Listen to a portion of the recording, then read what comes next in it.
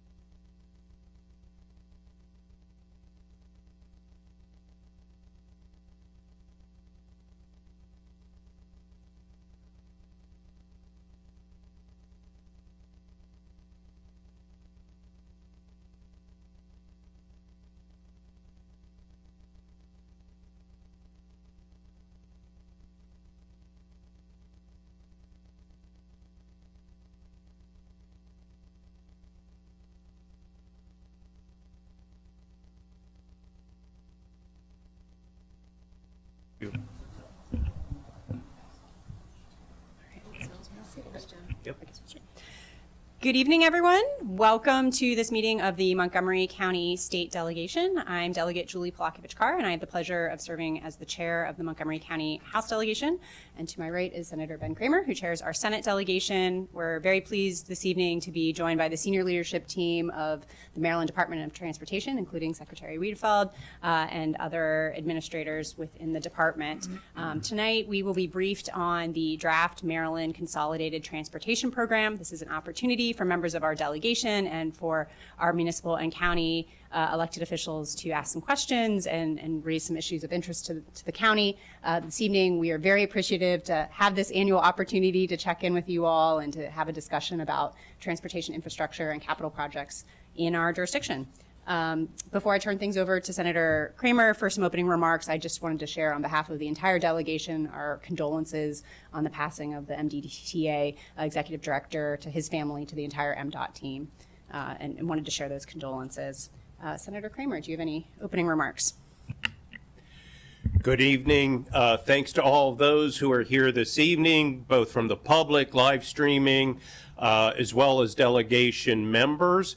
And thank you, Mr. Secretary, for being here with all the top tier that are part of your team. I always have to take a moment just because to say thank you to Administrator Nizer.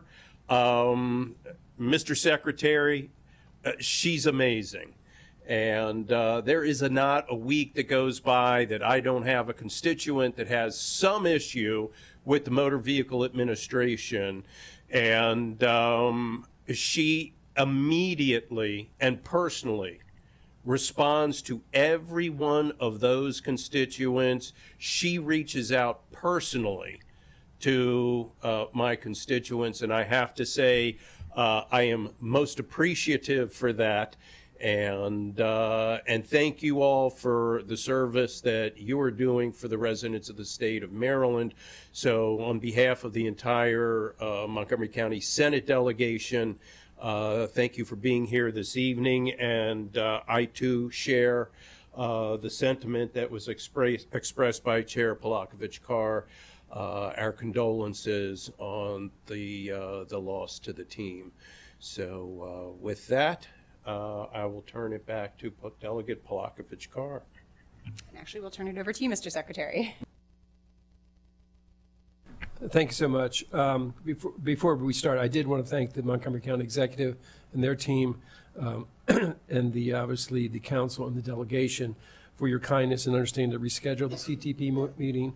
Joey Sagal, the Executive Director of the Maryland Transportation Authority, passed away on the day we were initially scheduled to have the meeting. Governor Wes Moore and many of us attended Joey's funeral this past Monday. Joey started as Executive Director in August, but he had already served MDOT and the Federal Highway Administration for 25 years. He was an integral team member at both MDTA, the Toll Authority, and the State Highway Administration. Joey served as the MDTA's Chief Operating Officer and held leadership positions at State Highway, including Deputy Administrator Chief Engineer for Operations and leading State Highway's Hanover Complex. He also served as on several volunteer fire departments in Baltimore and Carroll County, and he had a national legacy in the ITS arena as well. He will be missed dearly, and our thoughts and prayers go to his family, obviously. So thank you. With me tonight is the entire team, as you mentioned, Holly Arnold, the Administrator of the Maryland Transit Administration, Drew Morrison from the Washington Area Transit Office, State Highway Administrator Will Pines, and Transportation Authority, Melissa Williams, who heads up the Plan and Program Development, and then also Chrissy Neiser, who you mentioned, which is, she is one of the best, if not the best in the country, but I also feel very proud of everyone else at this table. I think they're equally as strong. And then Ricky Smith from the Maryland Aviation Administration is here. I did want to do one quick follow-up on MACO. We did meet MACO during the summer. The conference, it's a great opportunity for us to meet and get early warning of some of the issues from the county.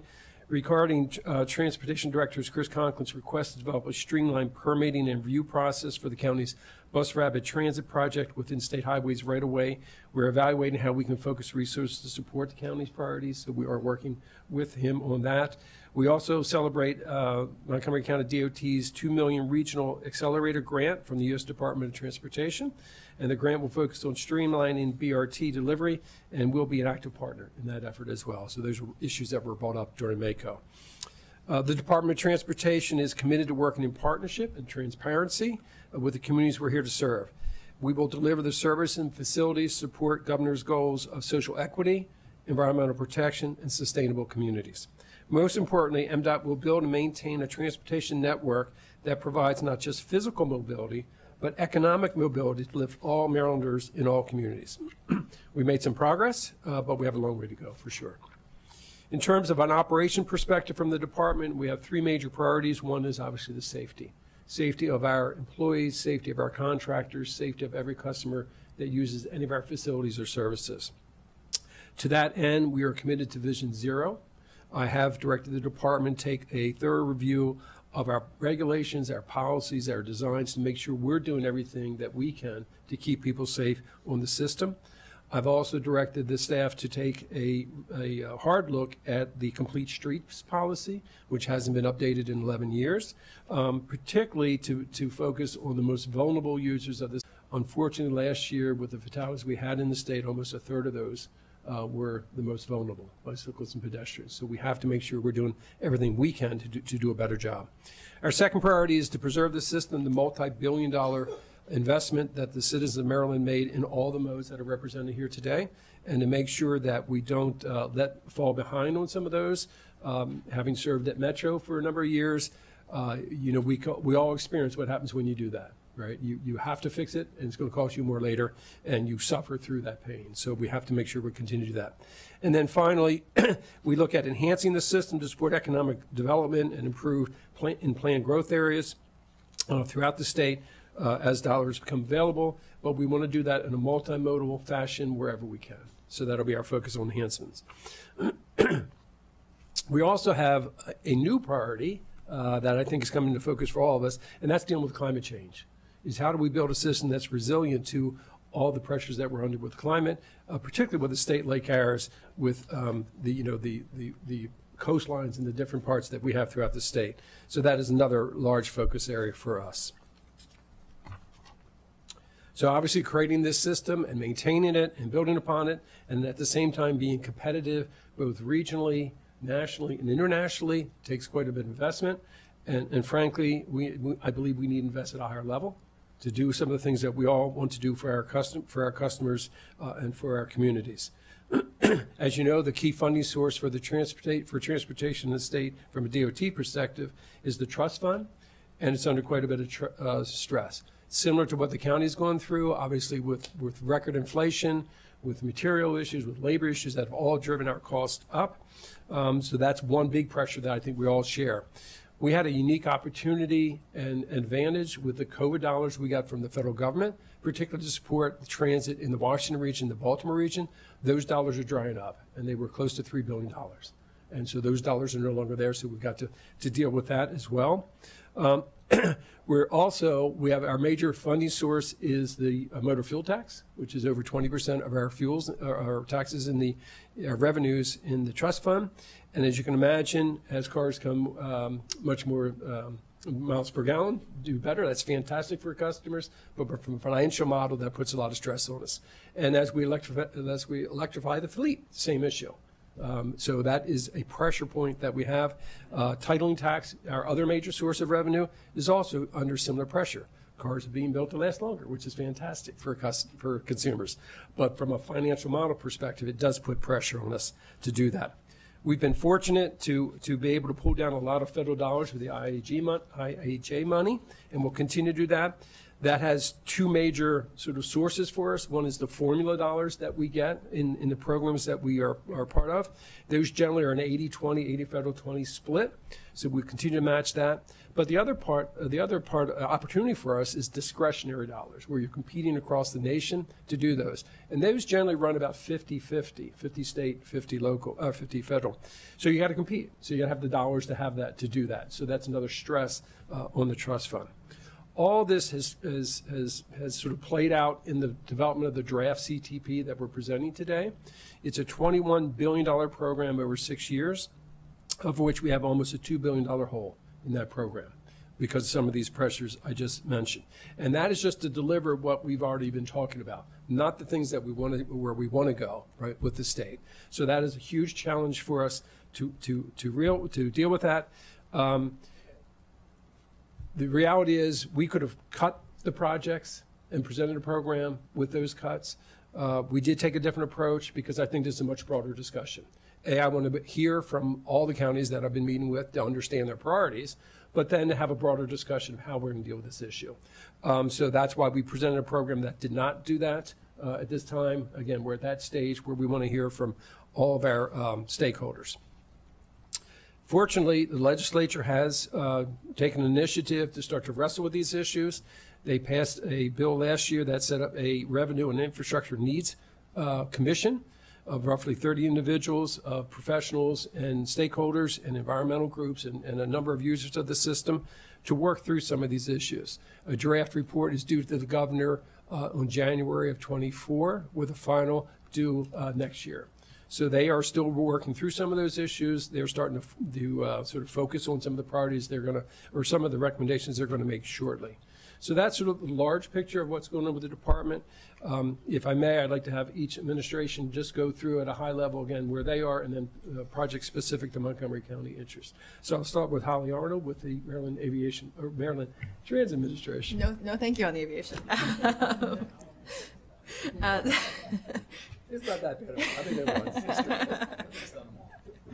think So good evening. My name is Holly Arnold. I'm the administrator of the Maryland Transit Administration. I'm joined here by Ray Biggs, our senior project director for the Purple Line.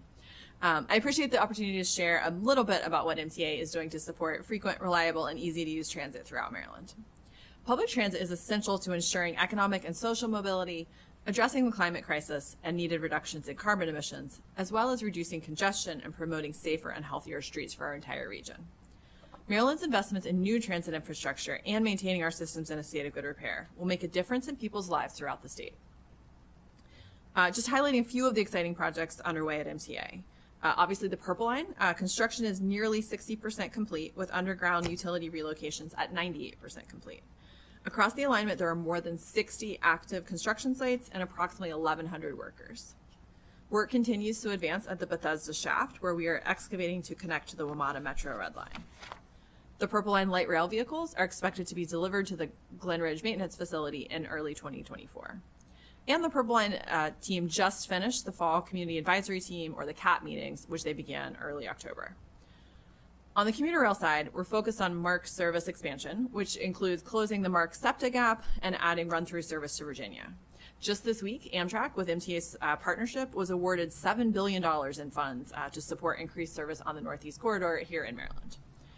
And earlier this year, MTA published the Brunswick Study Technical Report and recently published the results of that online survey. We're also currently updating the MARC Growth and Transformation Plan, which will be taking place over the next year and will outline major investments and a vision for commuter rail throughout the state. We released a survey earlier this month. I encourage everyone to share their thoughts and share with your constituents, and the survey will remain open through December 4th. MTA also continues to support all of our locally operated transit systems who are critical partners in providing transit throughout the state. And we make a significant investment in transit in Montgomery County by providing more than $36 million in operating and capital grants to support local transit operations.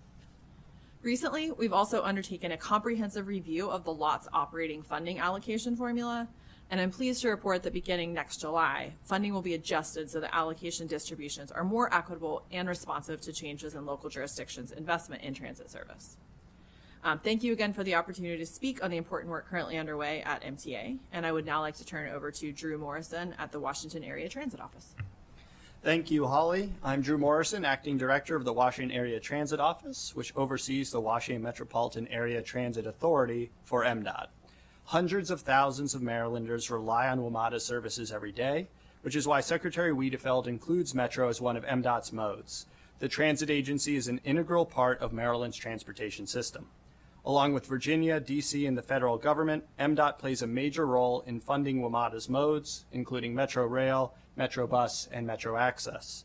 The majority of Maryland's funding to WMATA comes from the Transportation Trust Fund, and each year the state pays about $1 billion. That breaks down into about $473 million for operating and $509 million for capital projects. And over the next 6 years, programmed into this draft CTP is more than $2.1 billion for WMATA's capital program. $167 million each year comes from dedicated funding from the state's general fund, and that dedicated funding goes towards helping to rebuild WMATA's system and bring it to a state of good repair. In challenging news, WMATA is facing a $750 million fiscal cliff starting in fiscal year 2025. It has laid out different options to its board of directors, and MDOT is currently coordinating with WMATA and our regional partners to better understand our options to address this critical issue. And we will be using the information WMATA has provided to the board to continue to engage stakeholders on the path forward. Want to highlight two initiatives we're excited about in terms of the future of WMATA. MDOT supports WMATA in transit-oriented development at metro stations in Maryland. Programmed into this draft CTP is $1 million every year in continued commitment to joint development efforts. Under this administration, with the department's Chief of Transit-Oriented Development, we are actively working with WMATA to provide direction on where and how to spend funds that MDOT previously contributed for TOD. And so that means happening this fiscal year alone, we're funding TOD projects at North Bethesda, Shady Grove, Silver Spring, Twin Brook, and Wheaton metro stations here in Montgomery County. And taken together, these projects support the Moore-Miller administration's goal of making transit a catalyst to lift neighborhoods, boost the economy, create jobs, and connect residents with opportunity. Also want to highlight the Better Bus Network effort. This is a re-envisioning of the future of bus service in the DC metro region. Working with our partners at Ride On through their Ride On Reimagined efforts, we're looking forward to seeing how the bus, whether it's Metro and Ride On, the workhorse of the transit system, can evolve over time to advance access to opportunity in an equitable way.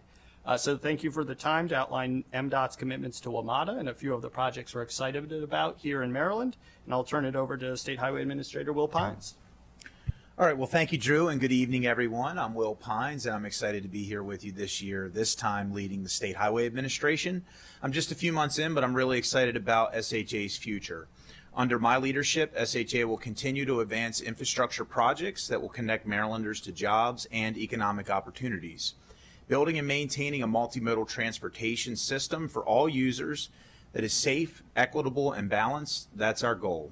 That means we're going to reimagine how our highway network supports the needs of our communities. We'll be putting a greater focus on safety statewide because we believe that one lost life is one too many. So we're going to be focusing in and honing in on asset safety, work zone, and vulnerable user safety. This spring, SHA released Maryland's first Pedestrian Safety Action Plan, or what we refer to as the PSAT plan. And this is a new data-driven tool to enhance pedestrian and bicycle safety for communities across the state. We are making significant investments to deliver PSAP projects, working with our new active transportation team within SHA and also our local district office. We're also taking a fresh look at organizational efficiency. I've asked the SHA team to focus on project delivery, permit approvals, and procurement timelines to look at opportunities to streamline the processes while maintaining ethics and doing good business. This will focus both on delivering SHA projects faster and conducting timely reviews and support for county and developer projects and permits. We realize there are challenges ahead, but this doesn't mean that we're going to change our goals.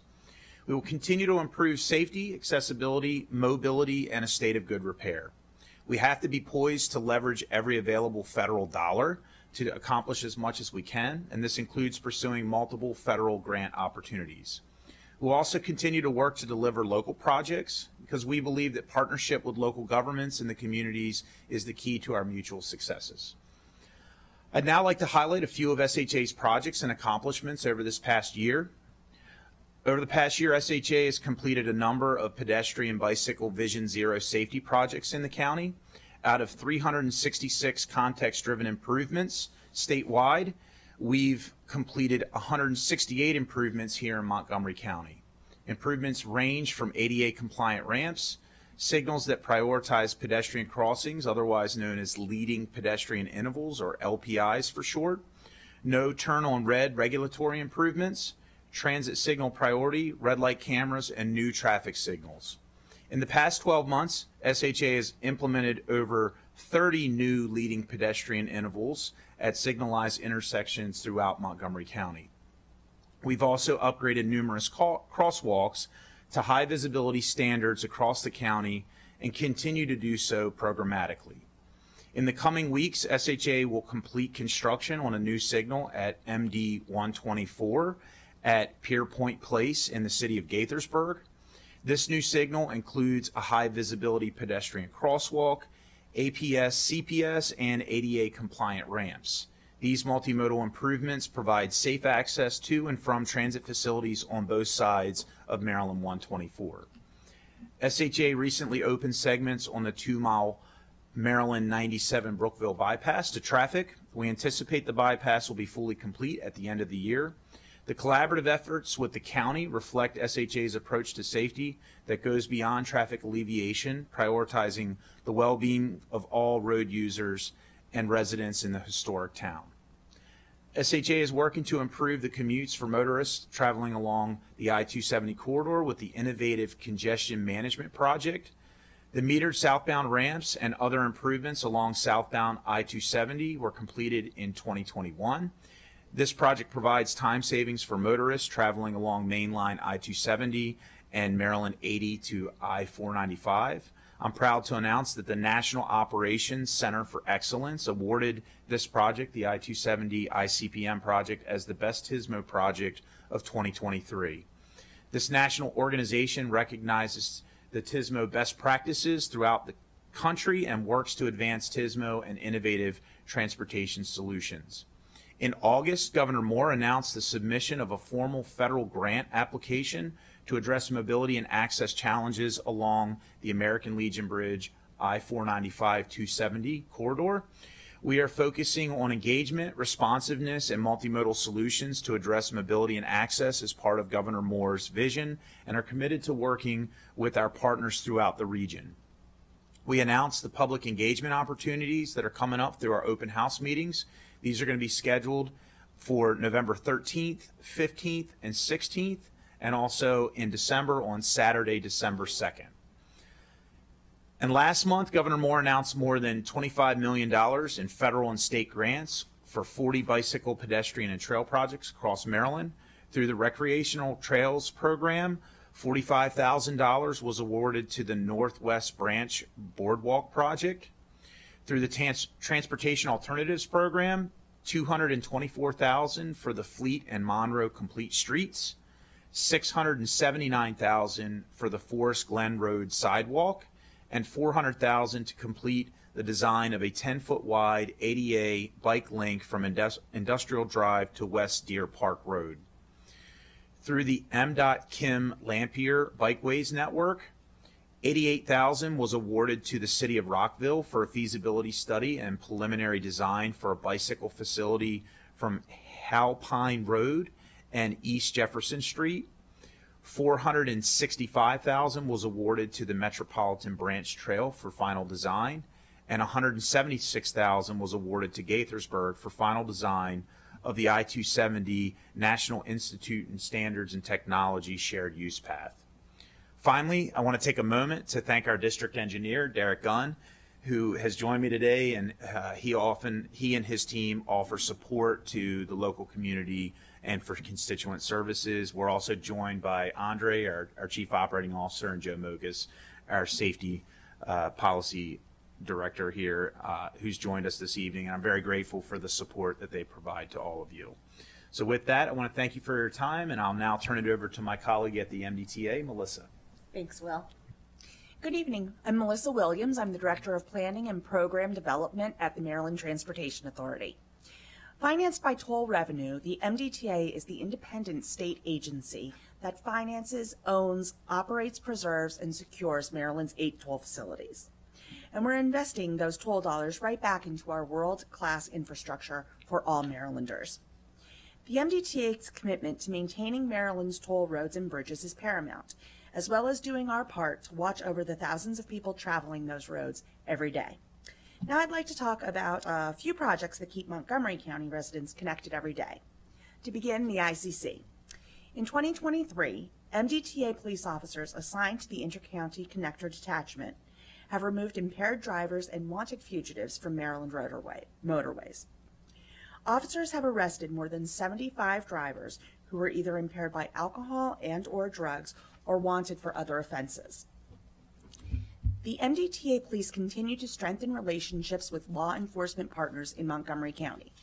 Throughout 2023, MDTA police officers have participated in joint traffic and safety and community outreach efforts with the Montgomery County Police Department, the Montgomery County Sheriff's Office, the Maryland National Capital Park Police, and other law enforcement agencies in Montgomery County. From the ICC to the Bay Bridge, our roads keep Marylanders connected. For many Marylanders, visiting the Eastern Shore plays a big part in their leisure activities. The $28 million Chesapeake Bay Crossing Study, Tier 2 NEPA, is analyzing alternatives for providing adequate capacity and access to improve travel reliability, mobility, and safety across the Bay Bridge and along the US 50-301 corridor. We held numerous public engagement activities through the summer of 2023 and heard that Marylanders are frustrated with congestion at the Bay Bridge and want relief from traffic jams that occur year-round. Details about the study and additional opportunities to provide input are online at baycrossingstudy.com. When you think of the Maryland Transportation Authority, you may think that our responsibility ends once the bridge is crossed or the light at the end of the tunnel becomes visible. Our customers' toll dollars support so much more. The Maryland Transportation Authority keeps our customers connected to life's opportunities. We will continue to be an agency dedicated to innovative transportation solutions that promote equity and support economic development. Thank you for the opportunity to speak with you this evening, and I would now like to turn it over to Chrissy Nizer at MVA. Thank you, Melissa, and it's a pleasure to be with you again this evening. At MBA, we've always been focused on customer service, but due to some process changes as well as a major IT modernization effort, we've really enabled to step up our customer service delivery. Gone are those days where you make a joke about bringing a book or maybe your lunch to the MBA. In fact, at the branches here in Montgomery County, our wait time last year was between 6 and 8 minutes. So really dedicated to that premier customer service experience. But we're also looking at how can we expand that and make it even better for customers. One thing we've done is create a one-stop shop environment, meaning you can do other government services right at our MBA branch offices. Gaithersburg is a perfect example of that.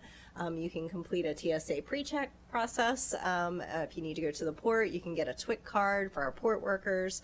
You can get a Maryland birth certificate printed if you need that for your driver's license or ID card. We also have an Easy Pass customer service center to help customers there, and a Veterans Benefit Office that has assisted more than 15,000 veterans in the area just since it opened in 2021. So we're really proud of those partnerships and obviously the convenience it provides to our residents. We've also recently installed an electric vehicle charging station at the Gaithersburg branch office, so another nice service. Our limited branch offices like Kent Mill and Walnut Hill, with our IT modernization, we can now do a much broader set of services, so that brings and expands services in other communities. We recently announced the expansion of the number of languages that we translate our law tests into, up to 17 different languages, including American Sign Language that was just deployed a few weeks ago. So we're excited about the accessibility that brings. We're also translating all the driver manuals into that.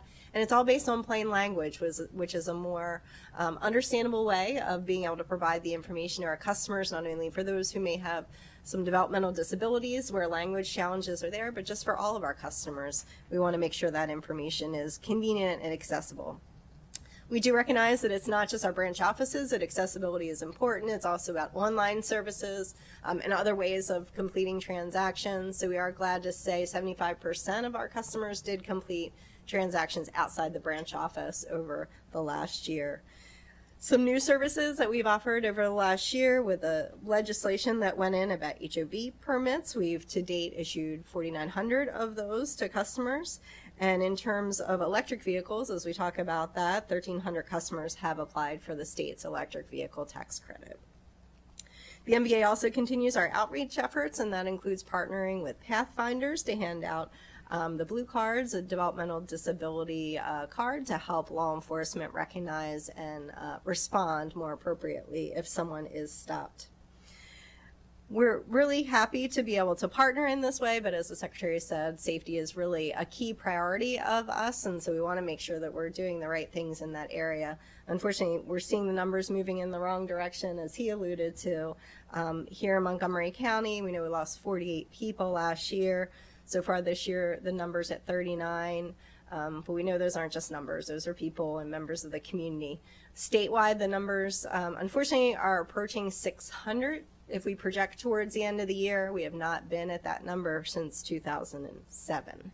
Clearly not a place we want to be, and so we really have been making a call to action everywhere we are throughout the state. As we do the analysis, the causes are really the same. It's speed, it's impairment, it's people not buckling up, that's in all positions, and distraction. You certainly have a great advocate for safety here, and I want to acknowledge Delegate Carr for her great work in the legislature and really bringing this issue to the forefront.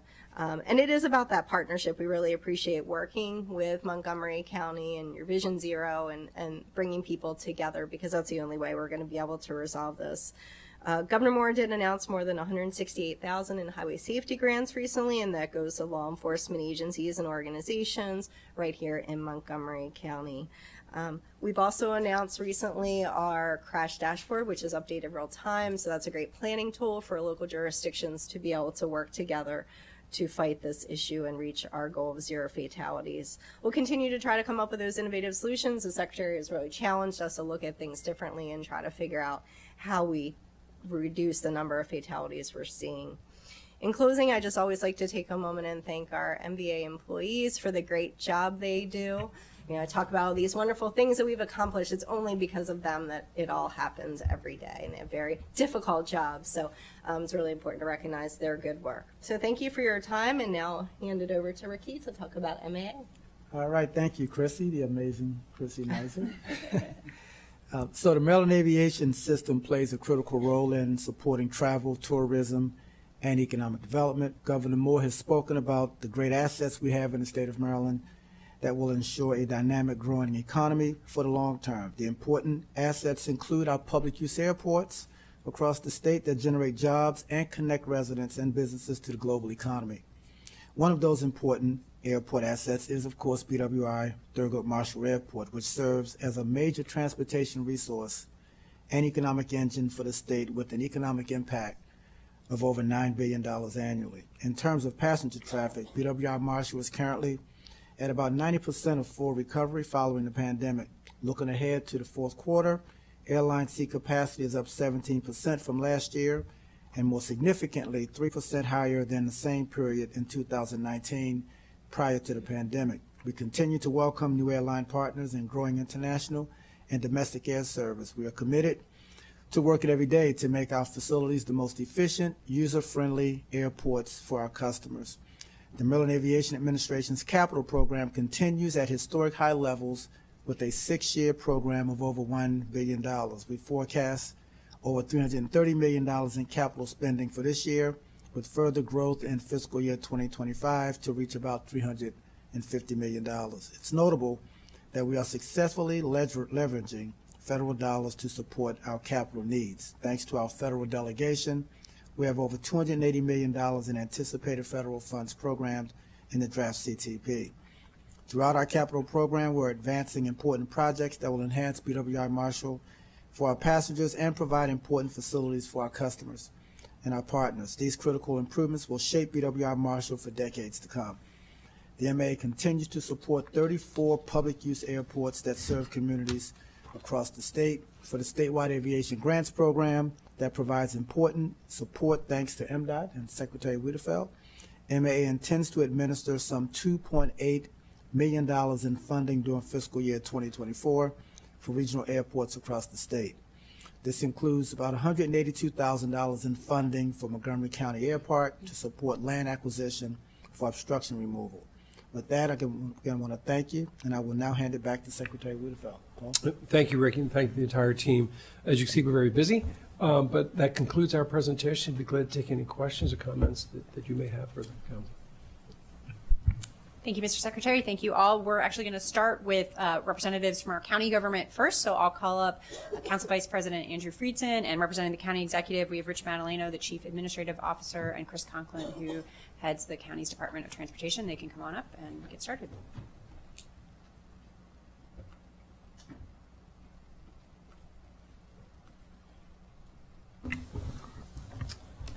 Well, thank you so much, Mr. Secretary, and welcome to Rockville. It's great to have you here, administrators.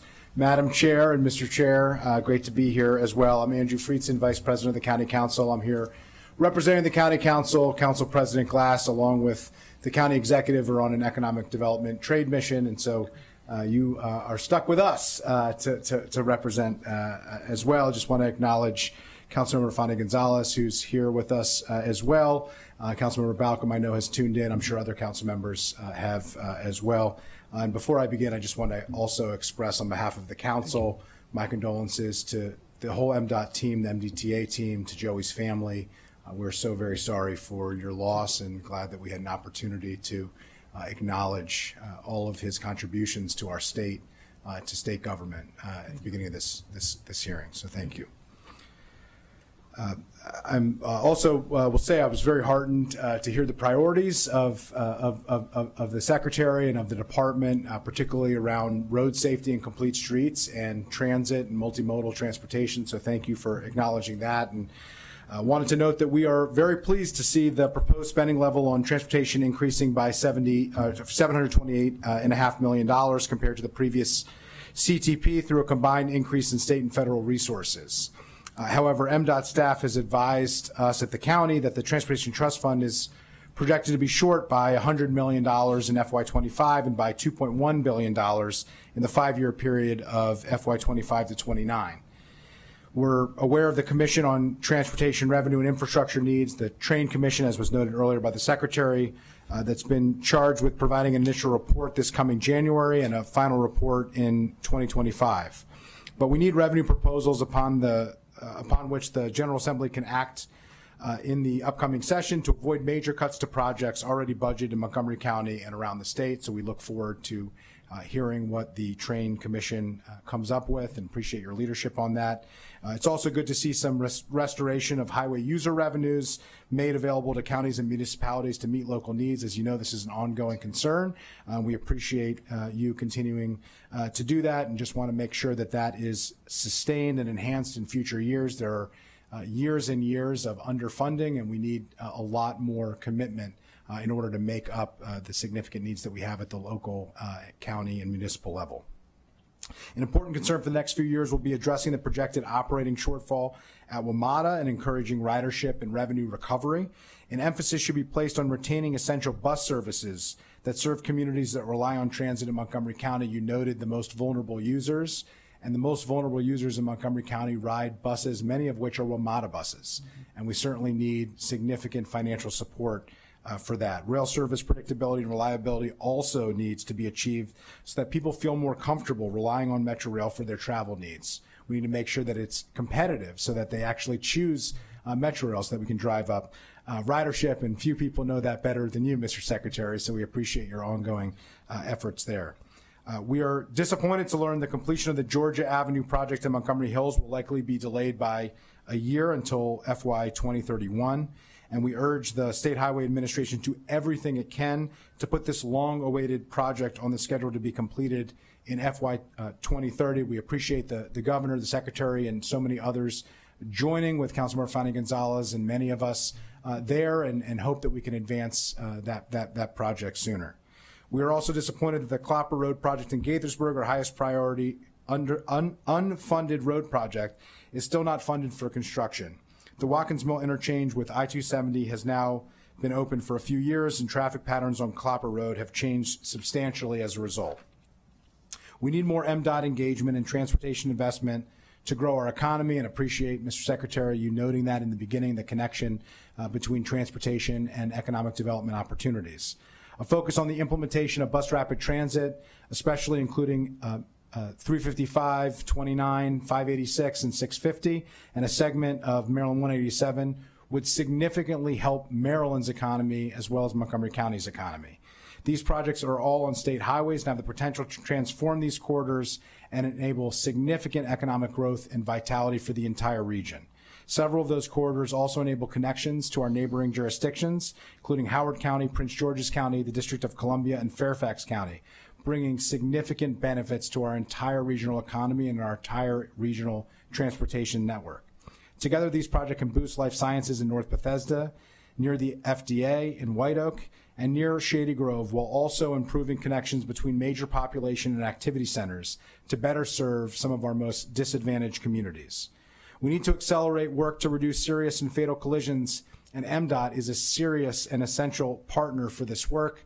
Again, appreciate your commitment to that and raising that in your opening remarks as well. We need more directed investment in traffic signals, in traffic signal modernization, and protected crossing implementation. We need MDOT to realize and recognize that sidewalks and shared use paths are critical state infrastructure and are just as important as car-carrying parts of our roadways.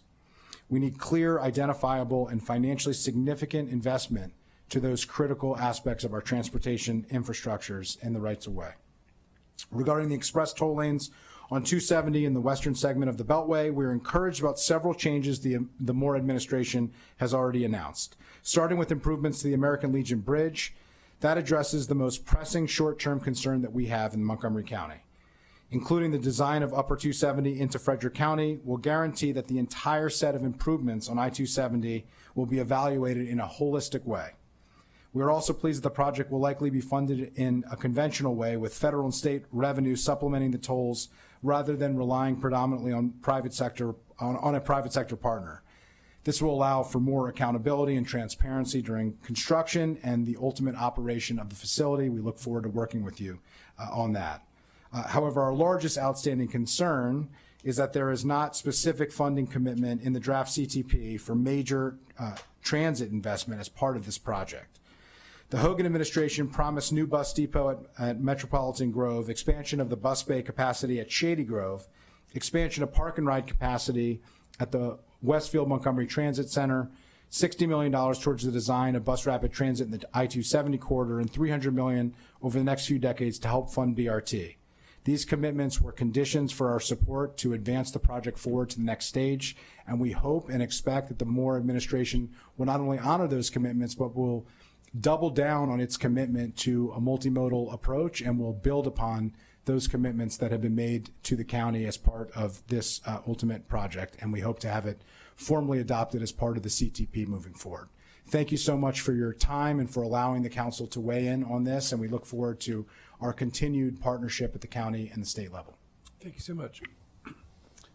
Thank you, Council Vice President Friedson, the county executive and the council, as they are on most days, are in quite alignment on the issues of priorities for the community. I want to thank Senator Creamer and Delegate Palakovich-Carr for giving us the opportunity to speak. We echo the condolences for the loss of your colleague. It's a loss for the people of the state of Maryland, and certainly for his family and friends.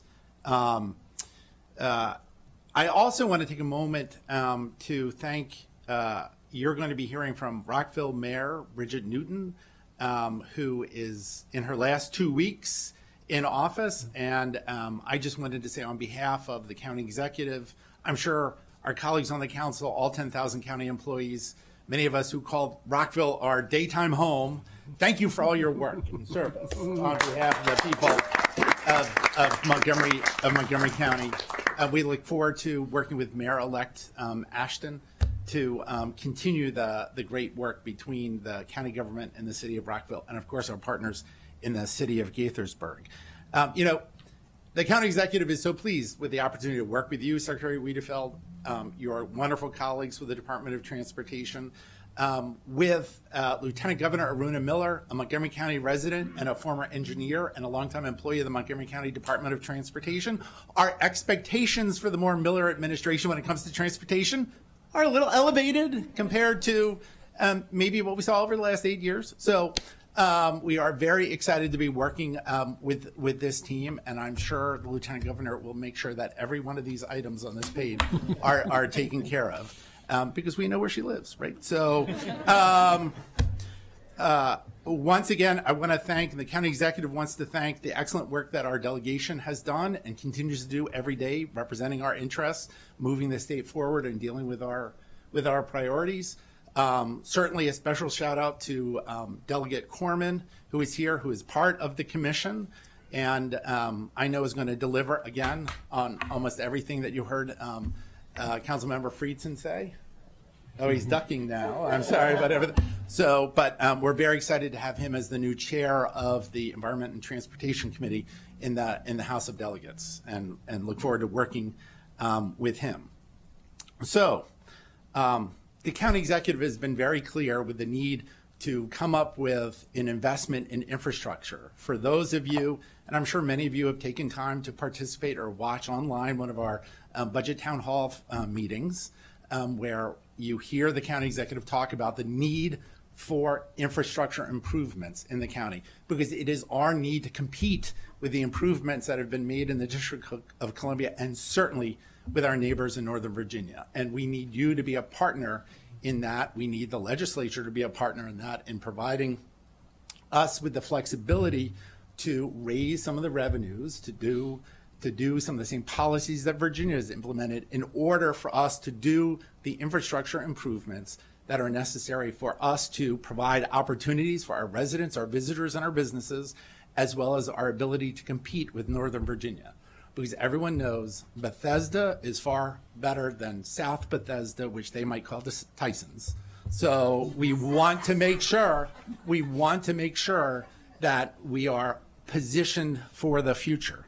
Virginia has dedicated funding to infrastructure through regional programs, a sales tax increment, commercial property tax, and special taxing districts that they are aggressive at using to fund infrastructure.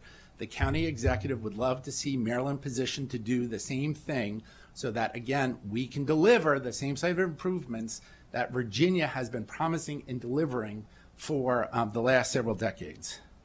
Virginia's regional funding and project prioritization approach deliver the most benefit for the dollars invested. Montgomery County and Maryland needs these tools or ones like them in order to succeed. We want to partner with you, with the governor and lieutenant governor, and our legislature in order to deliver them. We also need MDOT to have a reasonably funded program and to be able to execute and effectively meet statewide and regional needs. I think the county executive is willing to be a partner for you, for the governor and the lieutenant governor, in order to make sure those funding sources are considered and hopefully move forward so that we can deliver the type of infrastructure the public demands. Solutions are needed now so that we can invest and compete in today's opportunities and those coming tomorrow. Cuts to state transportation projects and programs will only set us back further, leave us in more congestion and less competitive with Northern Virginia. Key investments that need to happen, as you heard from the Council Vice President, stabilizing Metro, finishing the Purple Line, partnering to realize the potential of the North Bethesda and Wheaton metro stations. The council vice president has spent a lot of time talking to me about the north entrance to the North Bethesda metro station and what that would do to increase ridership and the development of that property, which you heard referenced before about the transportation, the transit-oriented development, that is primed and ready to go. Improving US 29, improving access to Clarksburg, and advancing bus rapid transit, which of course the county executive has been a champion for more than the last decade.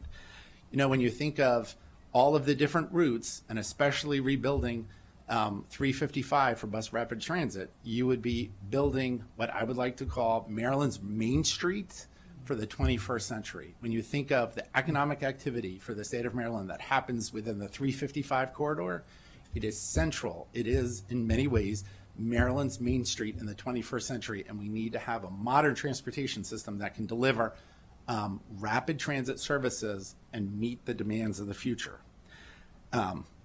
Along with the council vice president and the council, we applaud the start of the 270 North study. We're thrilled to hear your number of open houses that are going to occur to engage the public. And of course, the county executive would like to caution all of you to not stay too close to the prior administration's plan for the 274-95 project. Obviously, you know, I think one of his first speeches, he said, let's deal with the bridge. Let's start with the bridge. Let's find a way to pay for the bridge. And we're thrilled that the Moore-Miller administration is moving forward with trying to get federal funds and trying to come up with a plan that doesn't overburden motorists by having such high toll rates. And obviously, getting federal funds to deal with the bridge is a great way to reduce the overall cost of the project, using the Maryland Transportation Authority to be able to fund all or part of it. Again, is a way that we can deliver good projects, just like the Intercounty Connector, which was a project of the Maryland Transportation Authority with the State Highway Administration. He would like to make sure you minimize the footprints to avoid the impacts on the existing neighborhoods, mitigate highway noise before beginning construction of the new facilities, and to rethink the project to ensure equity and reasonable tolls, as I've mentioned, if tolls are needed at all. The state does this on other facilities already. And of course, as the council vice president eloquently said, we need to meet the transit commitments that were there as part of the initial plan, because it's essential for us to be able to move forward with bus rapid transit as was promised. Some other key investments that I would want to mention, again, reiterating the need to close the fiscal cliff with WMATA. A failing WMATA hurts people who are transit dependent, hurts our regional economy, and is certainly not where we want to go. Rumor has it you are familiar with WMATA, so I'm hopeful that your leadership will continue to move us forward. Again, we look forward to doubling down on Vision Zero improvements and working with you with all of the improvements that you want to make, since obviously this road network is something we share, and we need to make sure we continue to work to make sure our pedestrians are safe. And of course, as we get to this period of time of the year where pedestrians are at greatest risk because of the sun going down during the evening, often before the evening rush hour, a plea to anyone watching to make sure you're cautious, because this is we have way too many tragedies that occur because people are still trying to cross the road where they were, but it's now dark and they're not realizing the risk that they're at. So again, we would like you to address the community concerns raised about the changes to Georgia Avenue with the project in Montgomery Hills, which is the area, if you're not familiar, of Georgia Avenue just inside 495. And we thank you again for your constructive engagement with Montgomery County, with all of your work. The difference of your leadership is notable, and we appreciate the engagement. We look forward to it continuing, and we stand ready. The Director of Transportation, his team, whatever Montgomery County government can do to help you all deliver what we need with the roads of Maryland and in transit and transportation infrastructure. With that, I would just leave with a plea that to Mother Nature that it not be a snowy winter. Because we haven't had to clear snow for a long time, and we'd like to keep it that way from a cost and safety standpoint. Thank you so much. And I did want to recognize Chris Conklin. We have, I think, a very strong partnership. I've dealt with him for years. I think we can communicate very well, and I understand, you know, the range of your priorities, and we're committed to knocking down as many of those as we can. But it's going to take a partnership on some of these, and that's for sure. And so it's good to have a strong partner. So thank you. Thank you, and thank you all for your dedication to the people of Maryland. Thank you very much. So next we'll call up our municipal elected officials. We have the Mayor of Rockville, Bridget Donald Newton, and Council Member from Gaithersburg, Neil Harris.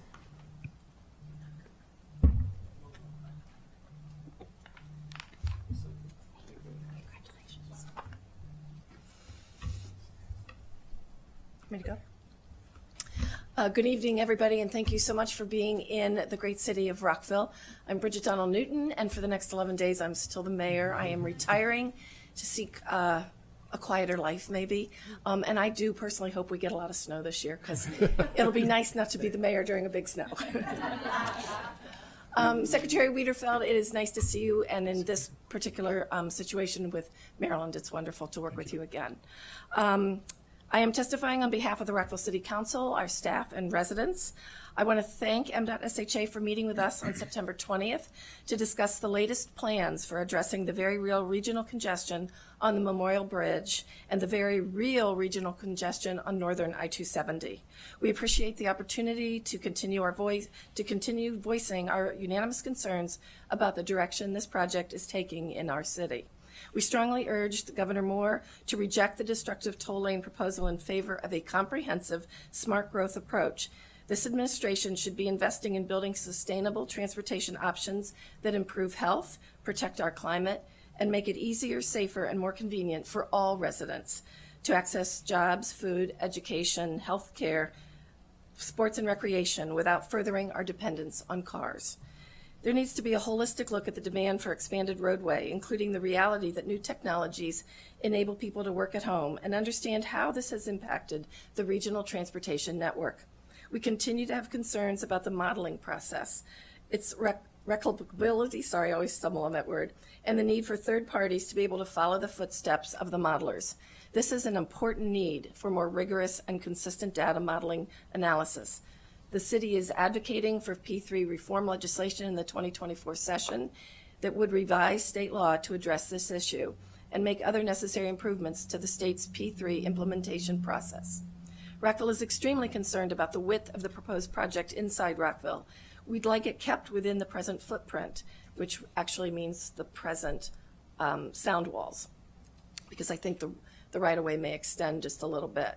We're very concerned with plans for new ramps onto I-270 from West Goody Drive and Wooten Parkway, as these will result in significant impacts on Rockville's neighborhoods and internal traffic patterns. While the new NEPA process formally addresses only north of I-370, the traffic modeling should include traffic through Rockville. Rockville has to be within the scope of study for the effects on Rockville to be clearly understood.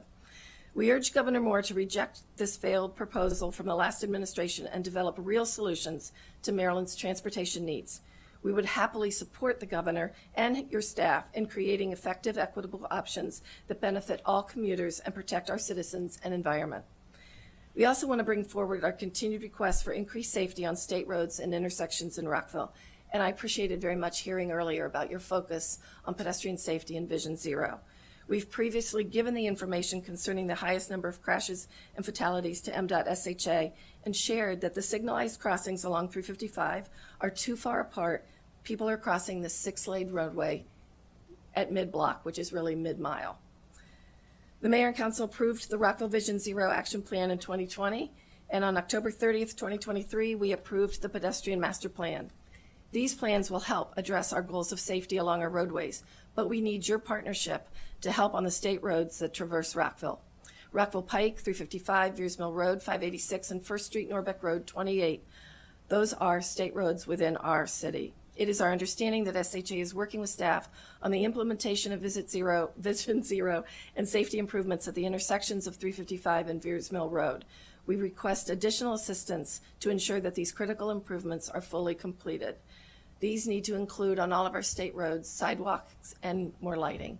355 is a very busy pedestrian and bike pathway, as you have heard before, and a lot of our service workers ride bikes along the sidewalks. There's a steep curb, and there are too many curb cuts where people are not looking when they're entering and exiting 355. We ask that you please keep us informed and engaged as we work together to meet the transportation needs of our residents in the best way possible. And I know you'll enjoy working with future Mayor Monique Ashton. So thank you very much. All right, hello. My name is Neil Harris. I'm a member of the Gaithersburg City Council, and I get another 4 years as of yesterday. Mic's not on? Oh, that button. Okay, sorry.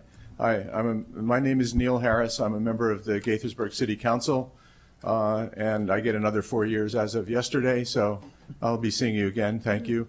I'm also, I'm about to complete my 9th year on the council and on the Transportation Planning Board, so I've done a little bit of homework over the years, as Mayor Newton can attest, we've served side by side there for that entire time. In talking to the thousands of voters who showed up in greater numbers than we expected yesterday, one of the themes was transportation. And the issue really was, everybody knows we need more housing. We have a critical shortage of housing in this region. We have made a very attractive area for people who want to live here. They want to go to school here. They want to have jobs here. But they find that we're not keeping up with the infrastructure. We don't have, as we add housing, we're not adding enough transportation infrastructure. We're not adding enough school infrastructure. We're doing better on the school side, but according to all the data I have, we're not keeping up on the transportation side. So I'm going to, even though you've given us a lot of good stuff, as you've announced here today, and we're very appreciative of it, I'm going to tell you all the data I've seen, and I'm a bit of a number cruncher, it says that we need more. In my first year on the Transportation Planning Board, at the end of the year, while I was absorbing a lot of information, one thing jumped out at me, which was a presentation on the 25-year plan for the region that said in 25 years, congestion is going to be 72% worse than it is today. Okay, now I have a day job. I work in Herndon 3 days a week, and commuting from Gaithersburg to Herndon is no picnic. Some days I have to take my son to school. He's a special needs kid who goes to school in Beltsville. Beltsville to Herndon is 32 miles. It's a minimum of a 90-minute drive in heavy traffic on the Beltway and across the bridge. And if there's an accident along the way, there was an accident actually a few months ago that backed up traffic from the Dulles Toll Road in Virginia all the way to Rockville. So we need to do better.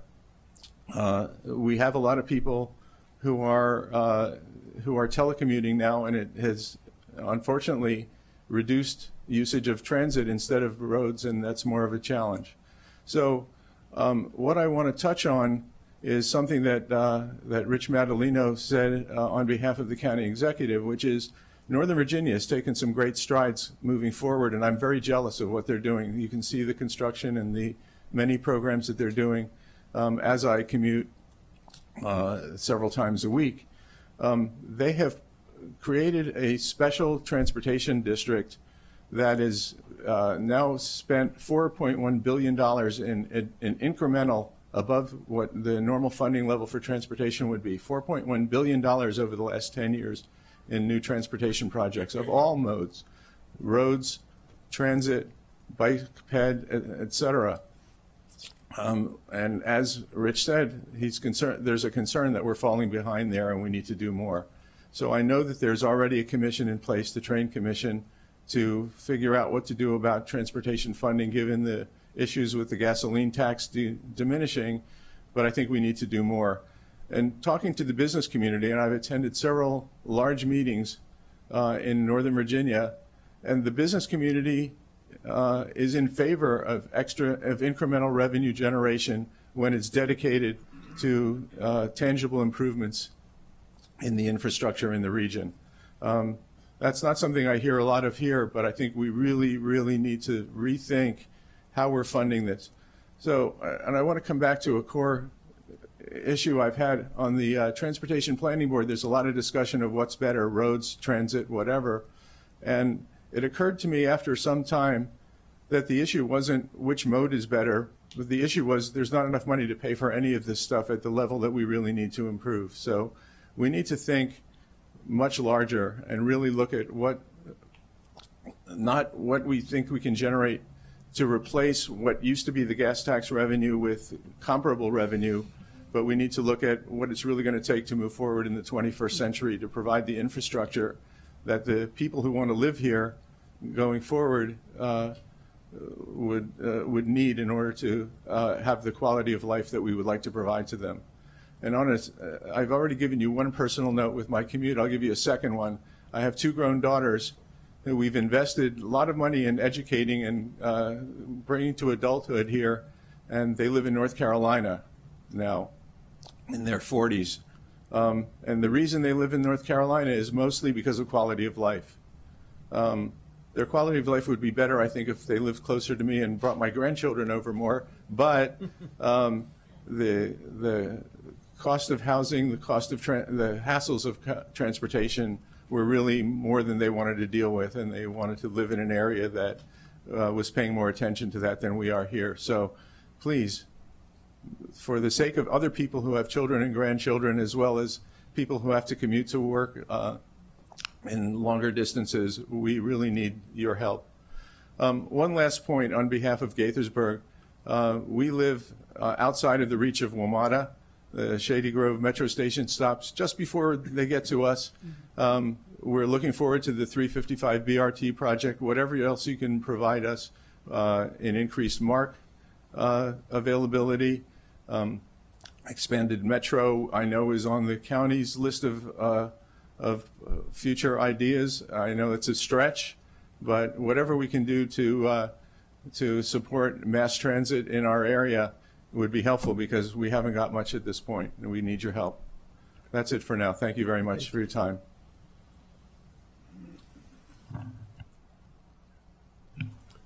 If I could, I just want to thank you, Mayor. It's been a pleasure working with you, and all the best for you in the future. Great, thank you. We thank our county and municipal partners for being here tonight and for sharing their insights. We're now going to go to our state legislative districts, and by popular demand within the delegation, we are going in a random order, and we are starting actually with District 19, Senator Kramer and Delegate Stewart are here tonight.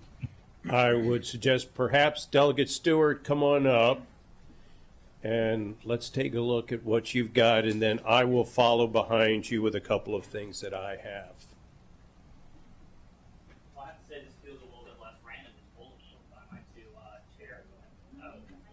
There we go. I'm glad that wasn't on the record. It's great to see you all this evening. Mr. Secretary, thank you for heading down here to Montgomery County. I definitely share the sentiments of, I always will think of him as Senator Madaleno, but the CAO, that I definitely think that a new wind of change is in the air, and I think all of us feel it here with the new administration coming in, and I certainly share some of the excitement expressed about working with all of you going forward for the next 3 and maybe more years. So I certainly want to also echo thoughts of many of my colleagues that have been shared already regarding the importance of pedestrian safety broadly on state roads. I represent District 19, which includes a lot of the middle part of Montgomery County. And unfortunately, the center of Montgomery County geographically has too often meant that we've been the center of pedestrian death in Montgomery County as well. Our district tends to be just urban enough that we have a lot of pedestrians, but just rural or suburban enough that we also have state roads where high speeds are too often the norm, and that has been a really toxic brew that has led to a lot of folks, especially immigrant families or immigrant pedestrians in the corridor between Wheaton, Aspen Hill, and Glenmont, who have been most victimized by high speeds for the last several years. So certainly echo those sort of broader macro concerns, as well as some of the thoughts expressed about how important it is to get the purple line up and running, how important it is to stabilize Metro, et cetera. But rather than focus too much on those, I want to be extremely parochial and just mention a couple of things in District 19. First, I will start. I have some thank yous and some kind of more work to do. I'll start with the thank yous, as I think is, cordial. So first, along the Georgia Avenue access road, which is called Old Georgia Avenue, this is abuts Leisure World, which is kind of the heart of our district in District 19. Just want to thank you because the segment on Old Georgia Avenue between basically the main entrance of Leisure World along Georgia Avenue and Norbeck Road, which is 28, has been completed, and that was in really, really rough shape for a while. And I know a lot of Leisure World residents use that to get to the gas station and whatnot, so I want to thank you for that. I think there's still more work to do on sort of the southern part of it, but that's less traveled, so I want to thank you for that. Also, Delegate Crutchfield and Delegate Cullison could not be here, but they gave me a list of thank yous as well, and Delegate Crutchfield in particular was insistent that I mention that. To thank you for erecting a traffic device near Glen Allen Elementary School, which is the corner of Randolph and Heurig Road. So she'll be thankful for that. I mentioned that. And then in the more work to do column, I started actually at 7 p.m. I had like 8 or 9 of these, and then I thought better of it and narrowed it down to like 3 or 4. I've matured, on the job. This is my 5th year.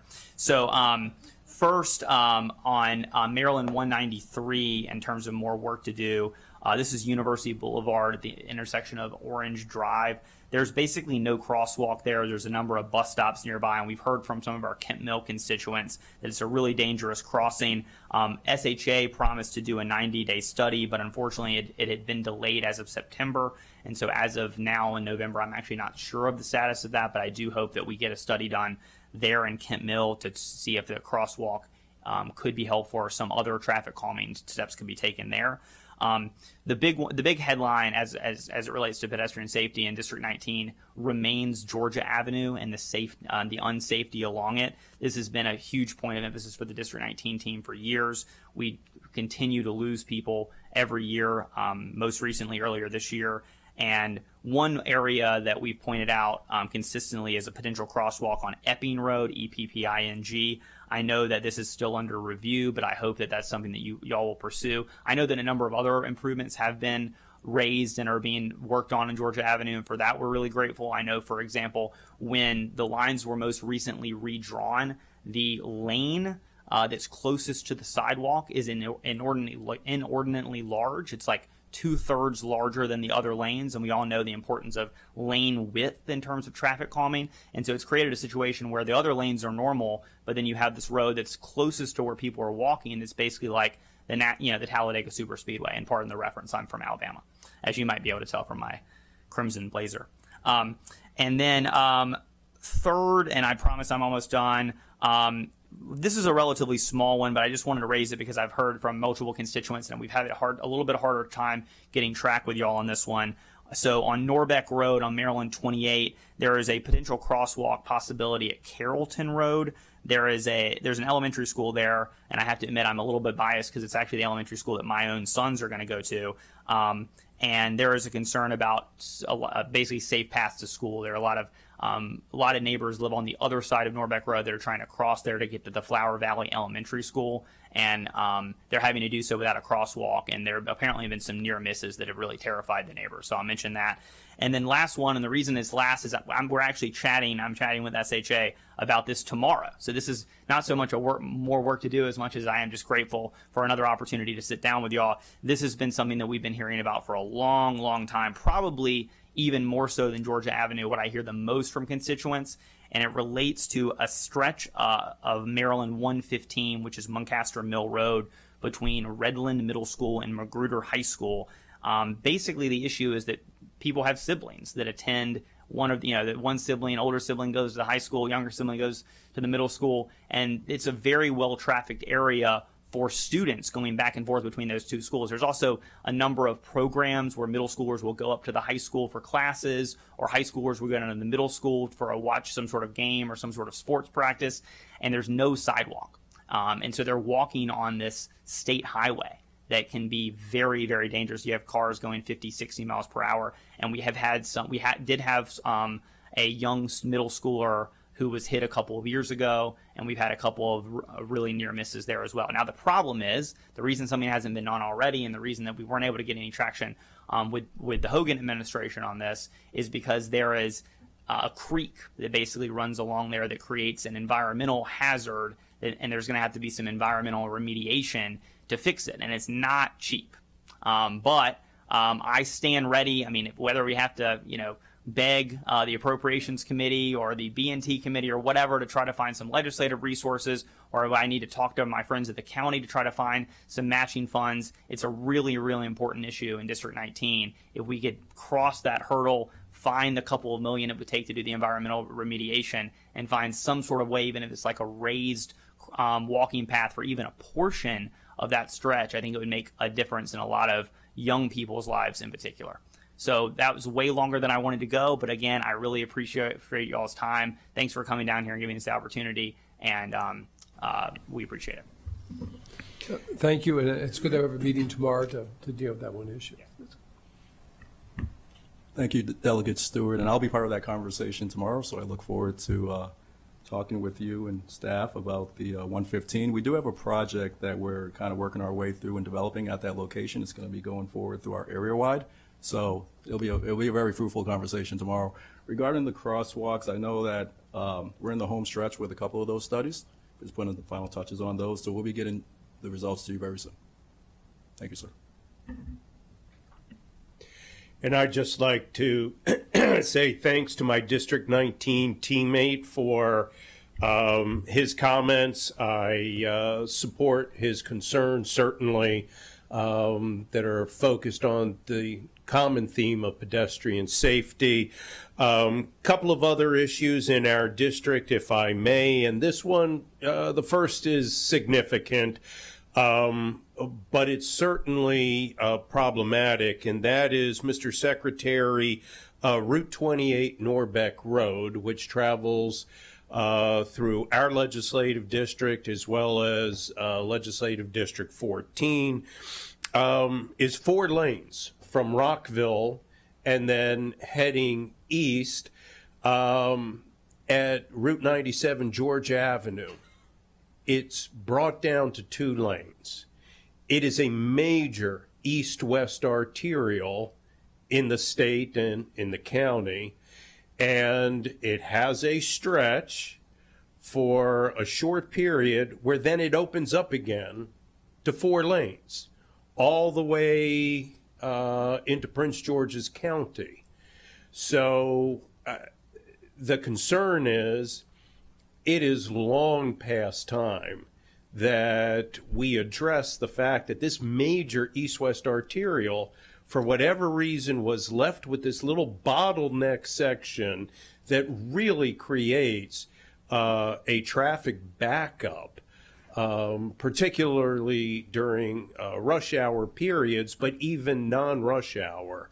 It's a huge problem. It's a huge problem for the communities that are along that area.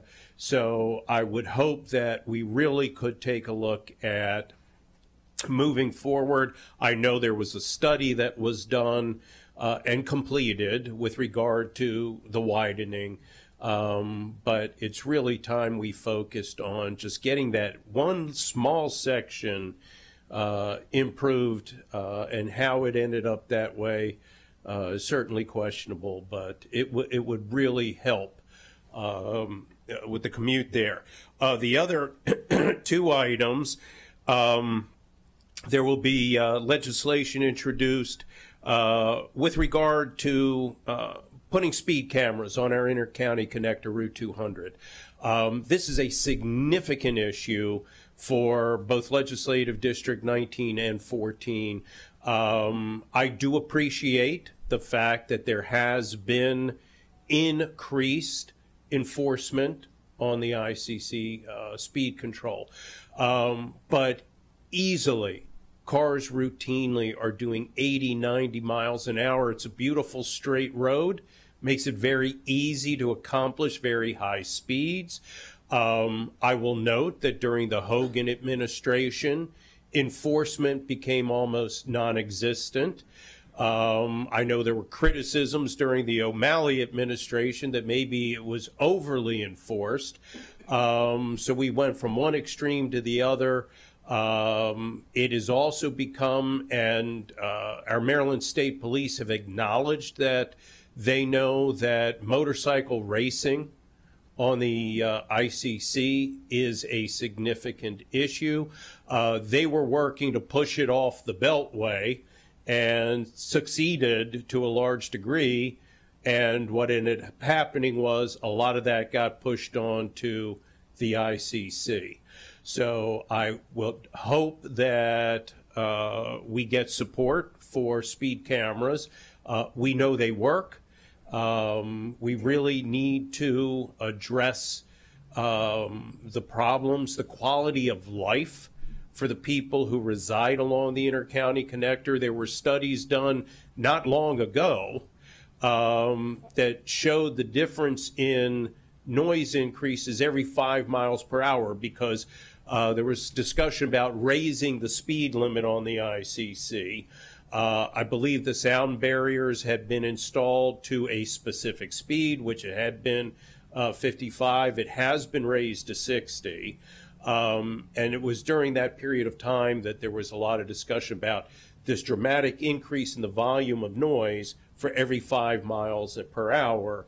And that's why it ended up being capped at 60, but that's not what the typical vehicle traffic is doing. So I hope we can work with you and the Maryland Transportation Authority folks to help address that. Finally, Mr. Secretary, if you get back to your office tomorrow and you'll pull out the sofa cushions, look for whatever change is laying back there. This one's easy. The community of Leisure World is seeking a screening fence on Route 97, Georgia Avenue, under Secretary Slater's time as administrator. He provided screening from the Georgia Avenue entrance at Leisure World north to Route 28, Norbeck Road, and now the community would like something comparable. It's approximately the same distance from the entrance going to the southern end of the community. Again, the problem there has been that traffic on Route 97 Georgia Avenue in front of the Leisure World community has increased dramatically over the past 25 plus years. I believe when we looked into it, that was the last time traffic studies had been done in that section of the corridor. Again, quality of life with the high volume of noise and the visibility of the traffic there. So it's a small ask from the community. God bless Andre Futrell. He has been working closely with the community. He has spent a lot of time out there. He's another gem that you have. And we've got the area staked out. We know exactly the distance. The cost should be very nominal for the benefit. So I hope to get that on your radar and see if maybe that is something we can knock out at this point, hopefully very soon. So I thank you for your attention to that and appreciate the opportunity just to let you know what's happening. Thank you. Thanks, Senator. I obviously will look into the screening issue, get a little bit more background on it if I may. In terms of, as was mentioned by Christine Iser, speed is one of the critical elements that lead to fatalities. I know the Lieutenant Governor is, we've set up a task force that the Lieutenant Governor is leading, and so I think we will soon see from both the department and with your assistance a much more aggressive approach towards some of these issues, particularly in work zones, but across the board. So I think we can work together with you on that as well. On the 28 Norbeck Road, I don't know if there's any... Just a quick comment on Route 28. We'll work with Chris on that. We think that there is a stretch that will provide you the limits. A portion of that is actually county roadway, so that I think is the reason why it's different than the rest of the portion there. So we'll kind of work on a follow-up to give you specifics on that. Thank you. Appreciate that very much. Thank you, Senator Kramer. Next up, District 9A, Delegate Ziegler.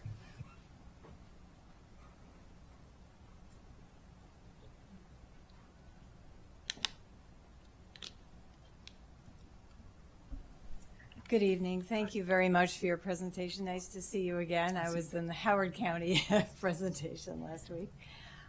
So I want to start off with a question I have from Senator Hester, who was not able to be here but who is watching online. Well, it's a question and also an ask, I suppose. I wanted to see if there's an update on the Maryland 355 shared use path in Clarksburg. Anybody know anything? Does anyone have any right now? Can you give me a minute? I have a lot of notes. I can't even imagine. I mean, I can't even carry that book, so it's Chris, could you help us? I think Chris might be able to help us a bit there. Sorry. Oh, that's quite Hi, right. Chris Conklin, Montgomery County DOT. It's a county project that's under construction right now. I don't know what other questions you have about it. Fantastic. That's great. Just to find out when it would be completed. It's a big District 9 priority. So. I don't have a completion date here today, but I can certainly get one to you. Well, it's great to know it's underway. Thank you very much. And I really did not mean to put you on the spot. I have like 10,000 things going on here. The other thing I wanted to ask about that voters have complained to me about is on 355, again, heading north towards the Frederick County line from Clarksburg. There must be a tremendous amount of construction going on in Frederick County because there are really heavy trucks, lines and lines of really heavy trucks that I am guessing are bypassing the way station on the interstate, and they're using 355. And the people who live there, the noise is incredible, and it's certainly not great for the road. So that's just something I wanted to bring up. And then the last thing is a small thing, but it's a big deal for the residents. The Victory Haven income restricted senior apartments on Main Street in Damascus, it's a Housing Opportunities Commission property, has a sidewalk that runs along Main Street, but there's a break in it. And the reason for that is that there was a strange sort of pie-shaped piece of property that belonged to an estate, and I think they had trouble getting title to it. But I was promised in the last session, which is my first session, that they would be able to complete that sidewalk. So many of these residents use either a wheelchair, a rollator, or a walker, and with wheels, you can't get across the grass when it's wet and muddy, which it often is. So you can see how you could get to shopping or the senior center, but you can't get there. And I just want to pray that that's really going to happen. And in addition, that there be a really good crosswalk put in to cross that street. Because as I say, many of the residents are older and infirm. And I actually, door knocking, had met people across the street who asked for that because they just were concerned watching people attempt this crossing, and were afraid they were going to come to grief. So thank you so much. That's it. If you wouldn't mind, could you repeat the location one more time? I was intently listening, but I just want to make sure I got it. It's the building is called Victory Haven, and it's on I think it's 9616 Main Street in Damascus. It's a really large, income-restricted senior apartment. It's a very big complex, and you can look at it on Google Maps. You can see where it is. It's short. I mean, it's probably the distance of this room at the most, but it's meaningful. Okay, thank you for the additional clarity. Thank you so much. Thank you. Thank you, Delegate Ziegler. Next up, District 16, Delegates Corman and Wolek.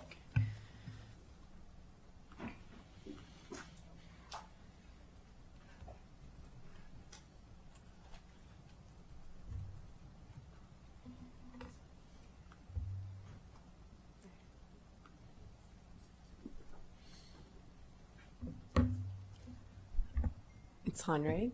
Hi, good evening.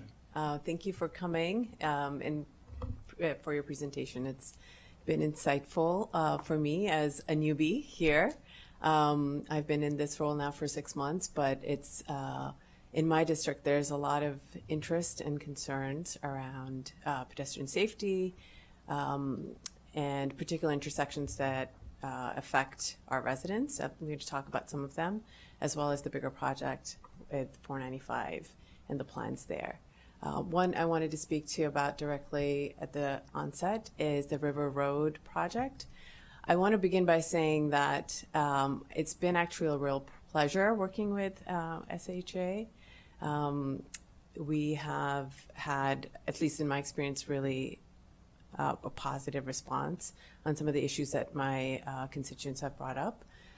One of them was invasive species that were very much out of control, and folks came out and addressed them right away.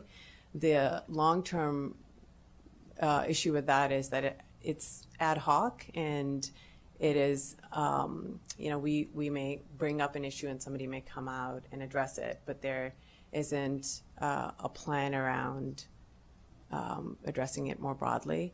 So thinking through not on a one-by-one basis, but sort of broader would be helpful.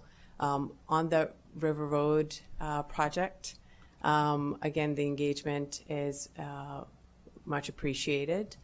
I think positive communication with the residents of our district would also be really helpful. There's a lot of concern around safety, especially given the bike accident of Sarah Langenkamp in that area. So we are looking forward to seeing what that redevelopment looks like. I think the plan is in the works. Another thing I wanted to bring up are bike lanes on Goldsboro. This has been brought up several times to me, and we have shared that concern as well, along with sidewalks on that particular street, because pedestrian safety, especially because there are bus stops on that a stretch between sort of MacArthur and River on Goldsboro. There are 2 bus stops, but there isn't a crosswalk to get from one part of the road to the other. There also aren't sidewalks. If you get off the bus, where are you walking? Goldsboro is a very busy street. So those are some priority areas. And then in addition, this big project that is proposed with regard to the bridge, that backs up right into our district. Many of my neighbors, the residents of District 16, are going to be impacted by that project. And so I am going to advocate for you to be really proactive in your communication with our constituents there, because it's going to impact them very much. And I know that the open houses are planned. I don't know if the schedule is outlined yet, but if it is, we want to be able to push things out as quickly as possible within our community. The open houses are a great start. I would love to see if there are more ideas you have around engagement, so that people feel that they know, one, what's going on, because there's a lot of anxiety around that. There needs to be a solution for sure, but to the extent that people can feel pulled in and part of the process will make it a better solution, whatever that ends up being. So I do really want to put that on your radar in terms of comms, to the extent that you can to do that. With that, I'm going to turn it over to my teammate, who has much more experience and depth, both in this topic and in this district. Thank you, Delegate Wallach. On behalf of Senator Kelly, Delegate Love, Delegate Wallach, of course, and myself, I want to bring a few District 16 related issues to your attention. Obviously, I spend a lot of time with each and every one of you, and we'll try to keep this more focused on District 16. I will say broadly, though, on the transportation budget, it is out of balance. It's out of balance, and you're not even funding the priorities that the governor's laid out, to say nothing of all the priorities you're hearing from the folks in this room. And I think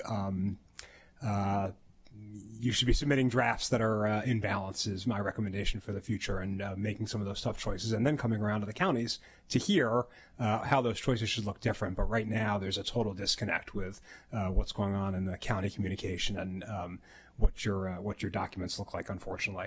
One of the major issues for our district, as Delegate Wallach said, is the American Legion Bridge and I-270. There are a lot of questions. There's a lot of confusion. Really appreciate the open houses, particularly appreciate you adding a weekend open house at the request of many of us.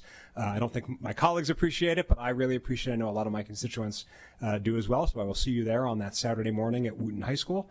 Some of the questions are how the lower portion of 270 is supposed to be expanded when we're trying to fix bottlenecks on 495, and then upper 270, won't that just restore the bottlenecks? There's a lot of questions about the right-of-way, which you heard from Mayor Newton from Rockville, but it is an issue along the entire corridor. There's a lot of questions about whether or not River Road actually needs on-ramps to the toll lanes, or if that makes the footprint too big. There's questions about bus plans. One of the ideas that you all seem to be putting forward is that these additional lanes can be more of transit lanes than just Lexus lanes, which is fine, but not a lot of detail on how that will actually work, how that will be funded on a sustainable basis, given the funding challenges you all face. As you know, you inherited a lack of trust from a lot of people in the community, and we're looking for that trust to be restored by answers to some of these questions. So since I'm supposed to be asking questions, I will ask, do we have your commitment, Mr. Secretary, Mr. Administrator, and I guess MDTA as well, because of the toll aspect of this, to work with us to restore that trust in some of the ways Delegate Wallach was describing with your outreach? Yes, of course. I mean, and I think you'll see that going forward with these outreach meetings, and we're open with any other suggestions you have to improve that. Great. Thank you, Mr. Secretary. And I'll shift to a topic that, as everyone's noted, you know quite a lot about, which is the metro system.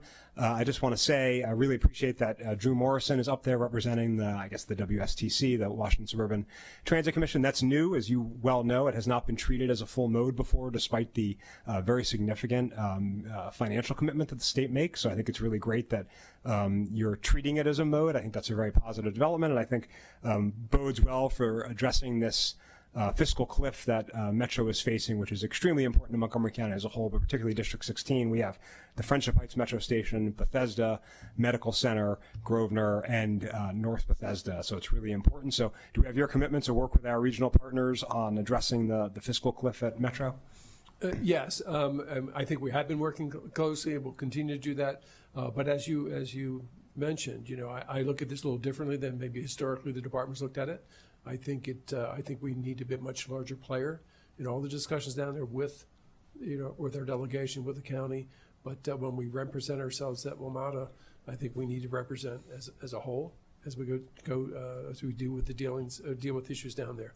So I appreciate your support for that. Yeah, and I appreciate your commitment. This is, I think, my 11th or 12th one of these meetings. I came to them before I was in office, and I'll say across the board, this was the most Montgomery County specific in the presentations you all gave before we all got it up here and started talking from each of the modes. So thank you for that. On to the State Highway Administration more specifically. Old Georgetown Road has been a significant issue in District 16. We had the death of Jake Castle and Enzo Alavarenga, as well as a lot of other serious injuries, and State Highway took action. It was controversial action, but you took action, which I really appreciate. Obviously, there's still a lot of questions and concerns in the community, so we just want your commitment, Administrator Pines, or of course your wonderful district engineer, Derek Gunn, who works with us very closely, to continue the monitoring effort on Old Georgetown Road, so that we're continuing to sort of report back the data to our constituents to show if these bike lanes are working, both in terms of mobility, but also the safety enhancements that they're designed for. Sure, happy to continue working with you on providing any data needed to help work with constituents on that. As we work together on projects throughout the county, statewide, it becomes really critical to make sure that that balance between mobility and safety is discussed a lot up front. That's something that we're going to be working on as part of that outreach effort that we're talking about for ALB, but really all of our projects, to make sure that when we are prioritizing safety and it has an impact on mobility, that's really clear up front, because obviously there are frustrations at the end when motorists realize the impacts to their drives. So we want to get that right going forward, but in this particular case, absolutely we'll work with you to make sure you get the data that's needed to have those discussions. And thank you, Administrator. My colleague, Delegate Wallach, spoke about communication. I think this time a year ago, the bike lanes went in, and I certainly personally wasn't prepared and did a poor job preparing my constituents for the immediate impacts, which are different than the impacts they're facing today, right? The immediate change led to some really challenging months. A lot of that has been alleviated, although there's still, again, a lot of questions and concerns. I'll just say, maybe not in the form of a question, but more broadly, you know, we heard from Delegate Wallach about River Road, about Goldsboro Road. We have issues, and I'm sorry I'm not giving you the MD numbers. I can look some of them up. We don't know, if I don't know off the top of my head. Bradley, Wilson, Wisconsin, on each of these we have safety, mobility, flooding, trimming issues, and just really need your commitment to keep working with us. And again, in a more holistic way, not in just a, we report something needs to be mowed and you go out and mow it, but make sure that we're out there before the people are complaining about the mowing. So appreciate that. I'll turn to the Maryland Transit Administration. The Purple Line is obviously a huge priority for Montgomery County, and really appreciate the efforts of the administration, the secretary, the administrator to sort of pull it over the finish line. One issue that we get a lot of questions about, I view the Purple Line as an additive, but one of the detractions of it was the closing on a temporary basis of the Capitol Crescent Trail. I know that people would like to see more transparency into the status of the trail's reconstruction. So can we have your commitment, to a sort of more public discussion of the work on the trail, not just the Purple Line as a whole, but the trail specifically? Yeah, we're absolutely happy to provide updates on that. I will reiterate, since I have the mic, that we will not open the trail until it's safe to do so, and so we may complete work on the trail prior to the Purple Line, but we need to make sure that it's safe overall before we do open it. But we are committed to continuing that work, and we'll be more transparent about it. Sure, and I'll defer to Delegate Solomon to fight about that last point, but I just want to be able to give people the information. And on that front, can we also have your commitment on the openness to the overall schedule, which has moved back considerably over the years, predating many of you. I think hopefully we're closing in on an actual firm end game, but just want as much notice and openness as possible in the overall schedule for the project. Is that something you all agree to? Yeah, absolutely. I mean, we will continue to be transparent about that. We're looking at different ways to report on the milestones that are maybe a little bit more clear than the ones we've done previously, and we're happy to continue those conversations. Terrific. And, we've heard a lot about the sort of 270 corridor. There's another aspect to that, which is the transit aspect. We have a train line that actually runs along that corridor called the Brunswick Line, part of the really well-named MARC rail system. Can we just have your commitment to maximize any opportunities you can find there? Because anybody we can get on those trains and off of the roadway is a win if it works for their lives and schedules. Absolutely, and I will give a plug again to our MARC Growth and Transformation Plan, and encourage you and your constituents to complete the survey there, because it's helpful for us to know what the desires are, right? Is it more midday service, weekend, weeknight? That's all helpful for us as we're looking to make decisions as we advance these projects. Yep, but as you know better than I, we've had a lot of studies, we've had a lot of plans, we've had a lot of surveys. The decisions is the key. To my friends at the Motor Vehicle Administration and the Aviation Administration, welcome to Montgomery County. Thank you all very much.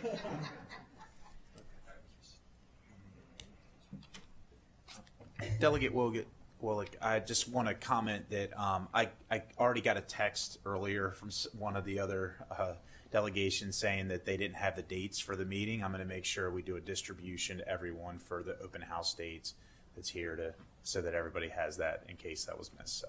I appreciate that. Thank you. Next, we're going to District 14, Delegates Kaiser and Miracle North.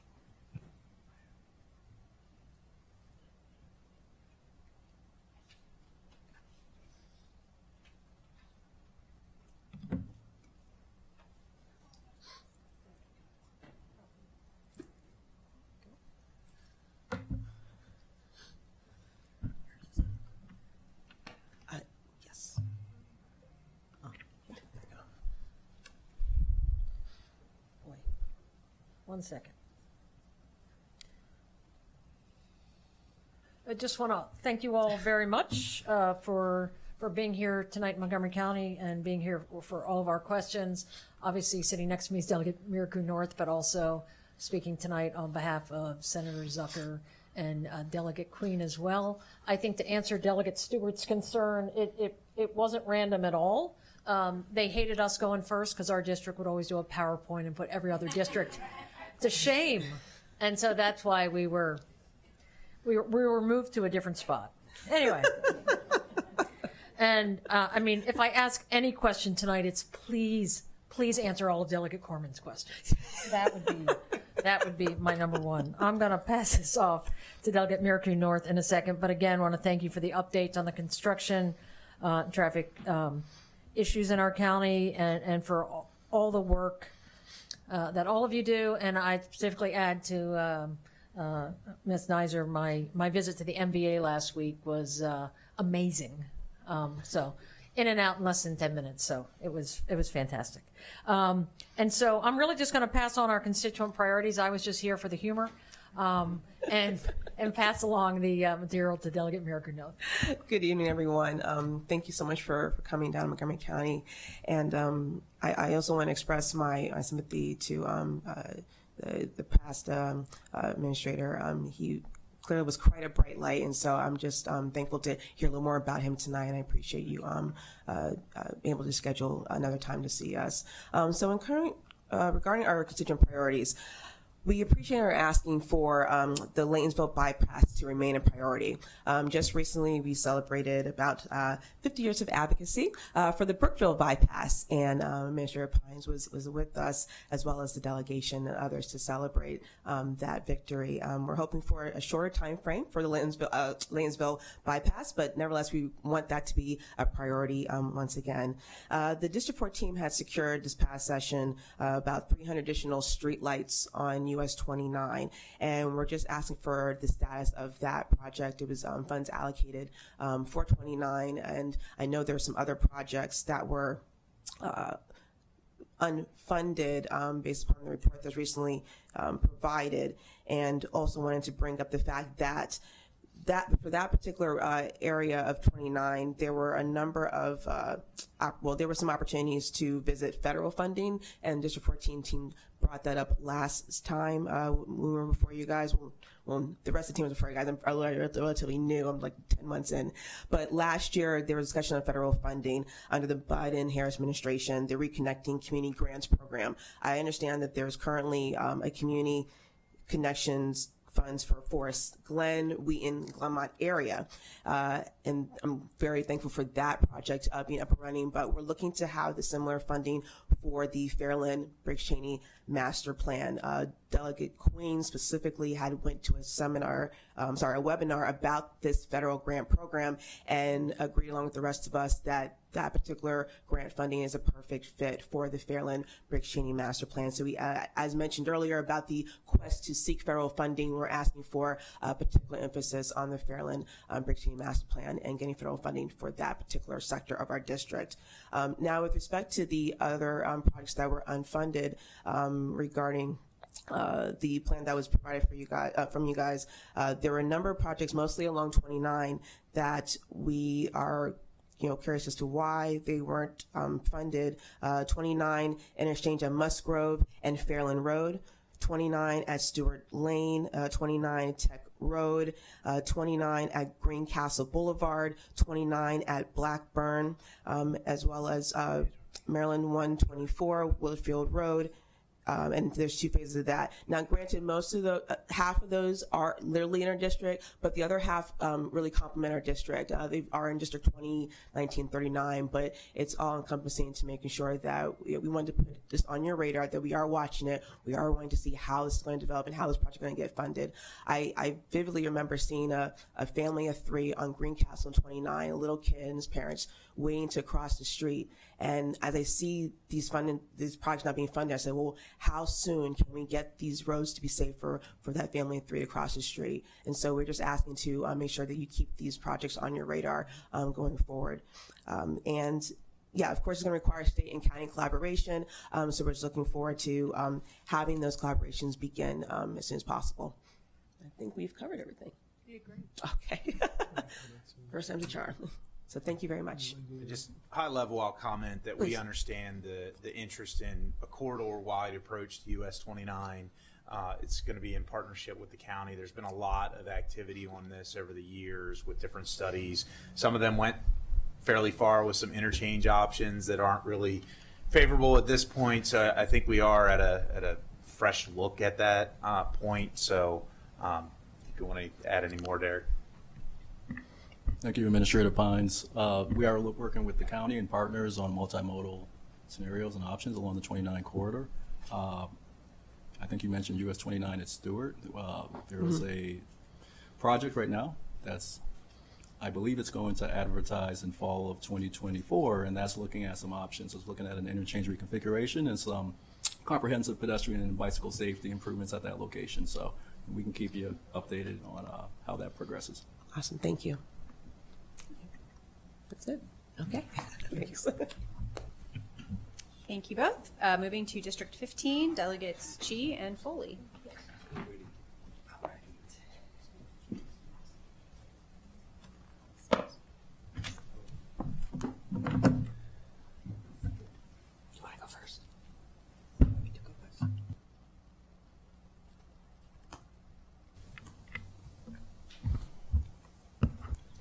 Good evening. Thank you very much, Secretary Whitfield and senior leaders of MDOT. I am Delegate Lily Chi, represent District 15, along with my good colleague, Delegate Linda Foley, and we are here also represent our colleagues who cannot make it today, including Senator Brian Feldman and our other delegate, David Fraser Hidalgo, who is very much of a champion for transportation.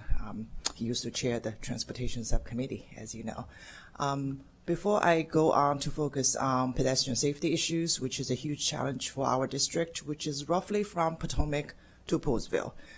As you can imagine, representing Western and Upper Montgomery County, it's probably the least walkable of all districts in Montgomery County. So that is and continues to be a pressing issue. But we first want to press this administration and MDOT to use whatever political capital you have on the table to please move forward the reopening of White's Ferry. Our community can no longer accept the argument that because it is a private dispute between two private parties that there's not much government can do on both sides of the Potomac. I think this is why government exists. When something is clearly and squarely in the public interest, we have to step forward and figure out a way to move forward because it has a huge, tremendous impact, not just in terms of economic impact, but in terms of community morale. And it's a symbol of government dysfunction when there's absolutely nothing we can do and just kind of throw in the towel. It's been almost 3 years now. It's time to figure out a way forward. So beyond that, I want to focus on you mentioned earlier, and I appreciate the comments among the 3 priorities I heard about the pedestrian safety, which is music to my ears.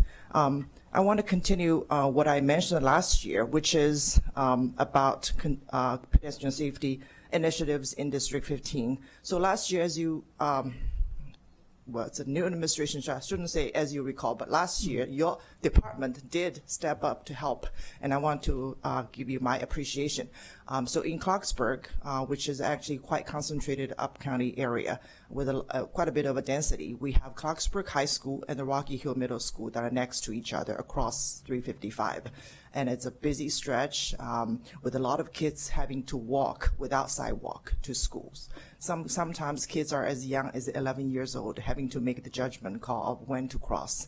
So we request a crosswalk as well as sidewalk. Okay, I'm pleased that after 2 years of going back and forth, we finally, working with the parent advocates and working with the county MCDOT and with SHA, we are finally getting a sidewalk, and it will be completed later this year.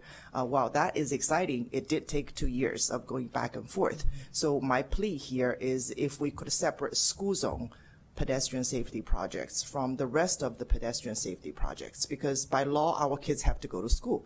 And with no walkability, parents are forced to drive, which makes the situation even worse for the kids. So I hope it's not just for new schools, which we have a system in place now, but we also need to look at existing schools, especially in those areas where residents don't live on a grid that can easily walk to bus stops and things like that. And let's see. So the second point I want to make is we need greater clarity in both the decision-making of new projects, like when you decide to pull the trigger to move forward on the new project, and the tracking of existing projects. because on several occasions, our office has been told that certain roads near schools do not qualify for speed mitigation or pedestrian safety measures because the amount of traffic is not high enough. But we also learned that oftentimes these studies were completed in the summertime when schools are not in session to be accurate in your measurement. And I have also requested other speed mitigation tools, such as speed cameras, dynamic display signs, and speed bumps. But often I have been told that the locations do not meet necessary requirements. It's hard for us to explain to our constituents who complained without knowing the details. If there's a way for us to understand how you measure and how we can articulate your reasons, that would be super helpful.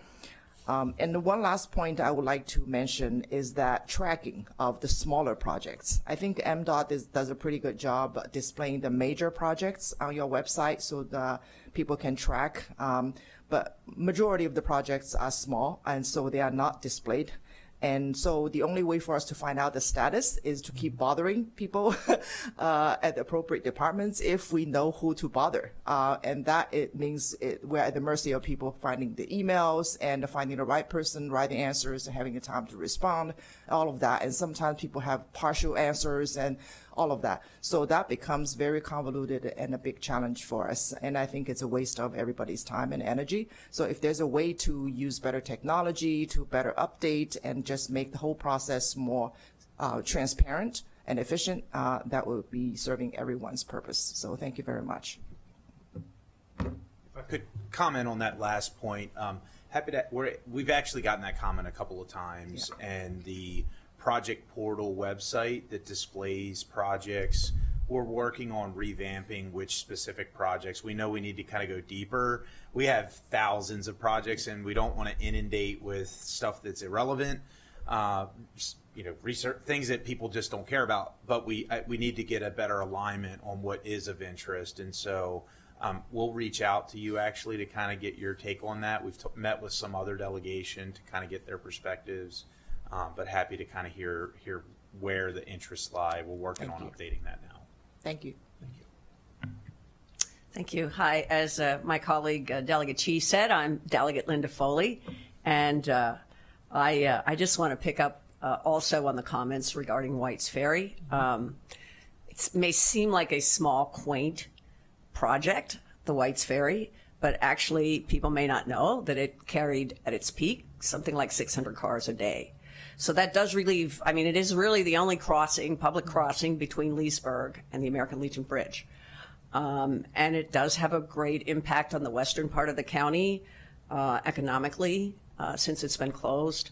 I know Secretary Wiedefeld, we've reached out to you and you have been responsive. I also do want to give a shout out to Chris Conglin, who's really been working on this. And it is a very difficult problem because there are two private parties involved, but we're not going to give up because it's too important to the western part of the county and really to the county as a whole. So I hope that we're able to redouble our efforts now that maybe we have a more transit-friendly environment in Northern Virginia and in Virginia as a whole. Maybe we can make some progress there. I hope so. I wanted to talk a little bit about I-270. We did have our own hearing on I-270 and other projects, but to focus mainly on I-270 in the Up County a few weeks ago. And I think I took away from that from that hearing anyway, that the feeling in our district seems to be that the northern end of I-270, that is from I-370 north, is really where we need to focus on widening the road.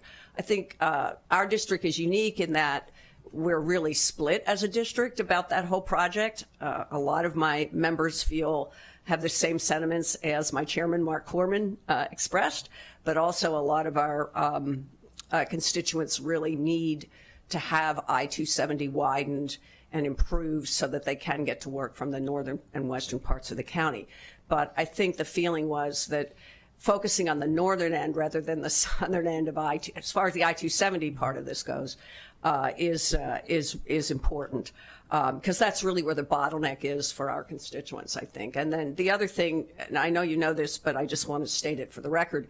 The other thing is that when I-270 backs up, then particularly in the morning, then that sends all the traffic into the roads in our district. And as Delegate Xi said, our district is not that pedestrian friendly.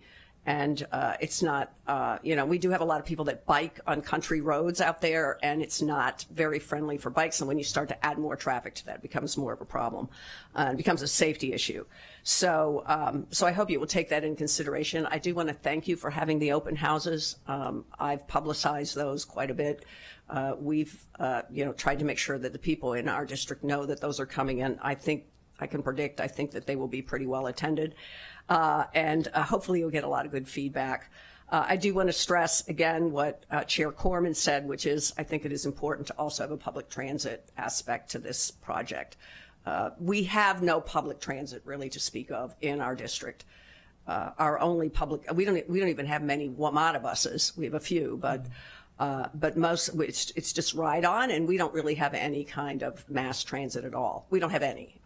Shady Grove Metro is it, and that's pretty far outside of our district. So we would appreciate having some access to commuter public transit in our district. We do, the MARC train, the Germantown station is, I believe it's the busiest station on the MARC line. So improving the MARC and the other things that were said about making the MARC more accessible to people and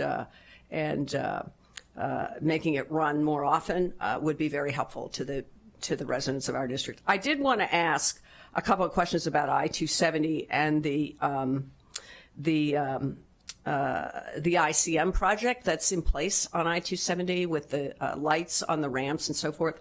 I did notice in the report that the completion of that project has been pushed back. And in fact, it looks like there's no money budgeted for that project in the current year. And I'm just wondering why that's the case. Maybe you can tell me. That's one of my questions.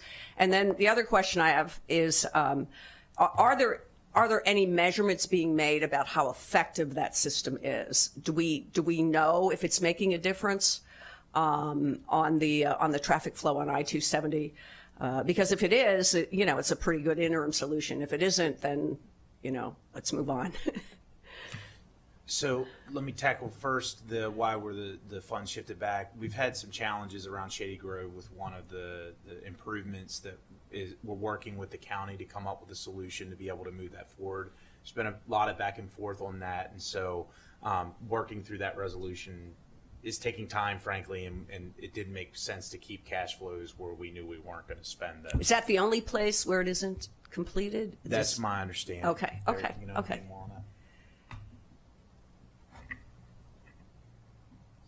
the infrastructure for the infrastructure, the signals for the northbound ramps, they're there, but they're not activated because, right, again, it's contingent upon that Shady Grove location. So as far as the whether it's working or not, it is working. We have seen time savings. The specifics, it varies, time of day and incidents and other things. But yes, we have seen a reduction in some of that information. I talked about the award that we won. We did submit some of that and the time savings and whatnot that we've observed from the system. So it has been effective. Okay, good. Thank you. Thank you very much, and thank you for being here and presenting this to us and for your interest in Montgomery County. And if I may, just on the way, I have personally been engaged with that. I continue to do that with my counterpart in Virginia. I think we do take a new look at it with what transpired yesterday. Lieutenant Governor and I are also focused on it. Chris and I have worked on this issue as well, so we will continue to push as hard as we can, as many buttons as we can as well. So I'm very familiar with it. I understand the importance of that project. Thank you. Mm-hmm.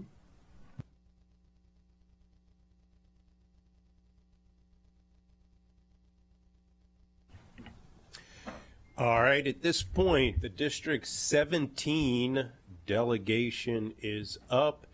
It is my understanding that the House members are going to be speaking first. And why don't you begin in whatever order suits you. Thank you, Chair Kramer. Hello from this side of the table. Well, before I begin, I think I can safely say on behalf of all four of us, we just want to first of all uplift the comments from our municipal leaders in Rockville and Gaithersburg and the comments they shared about 270 and Clapper Road and Bus Rapid Transit and all of their other asks.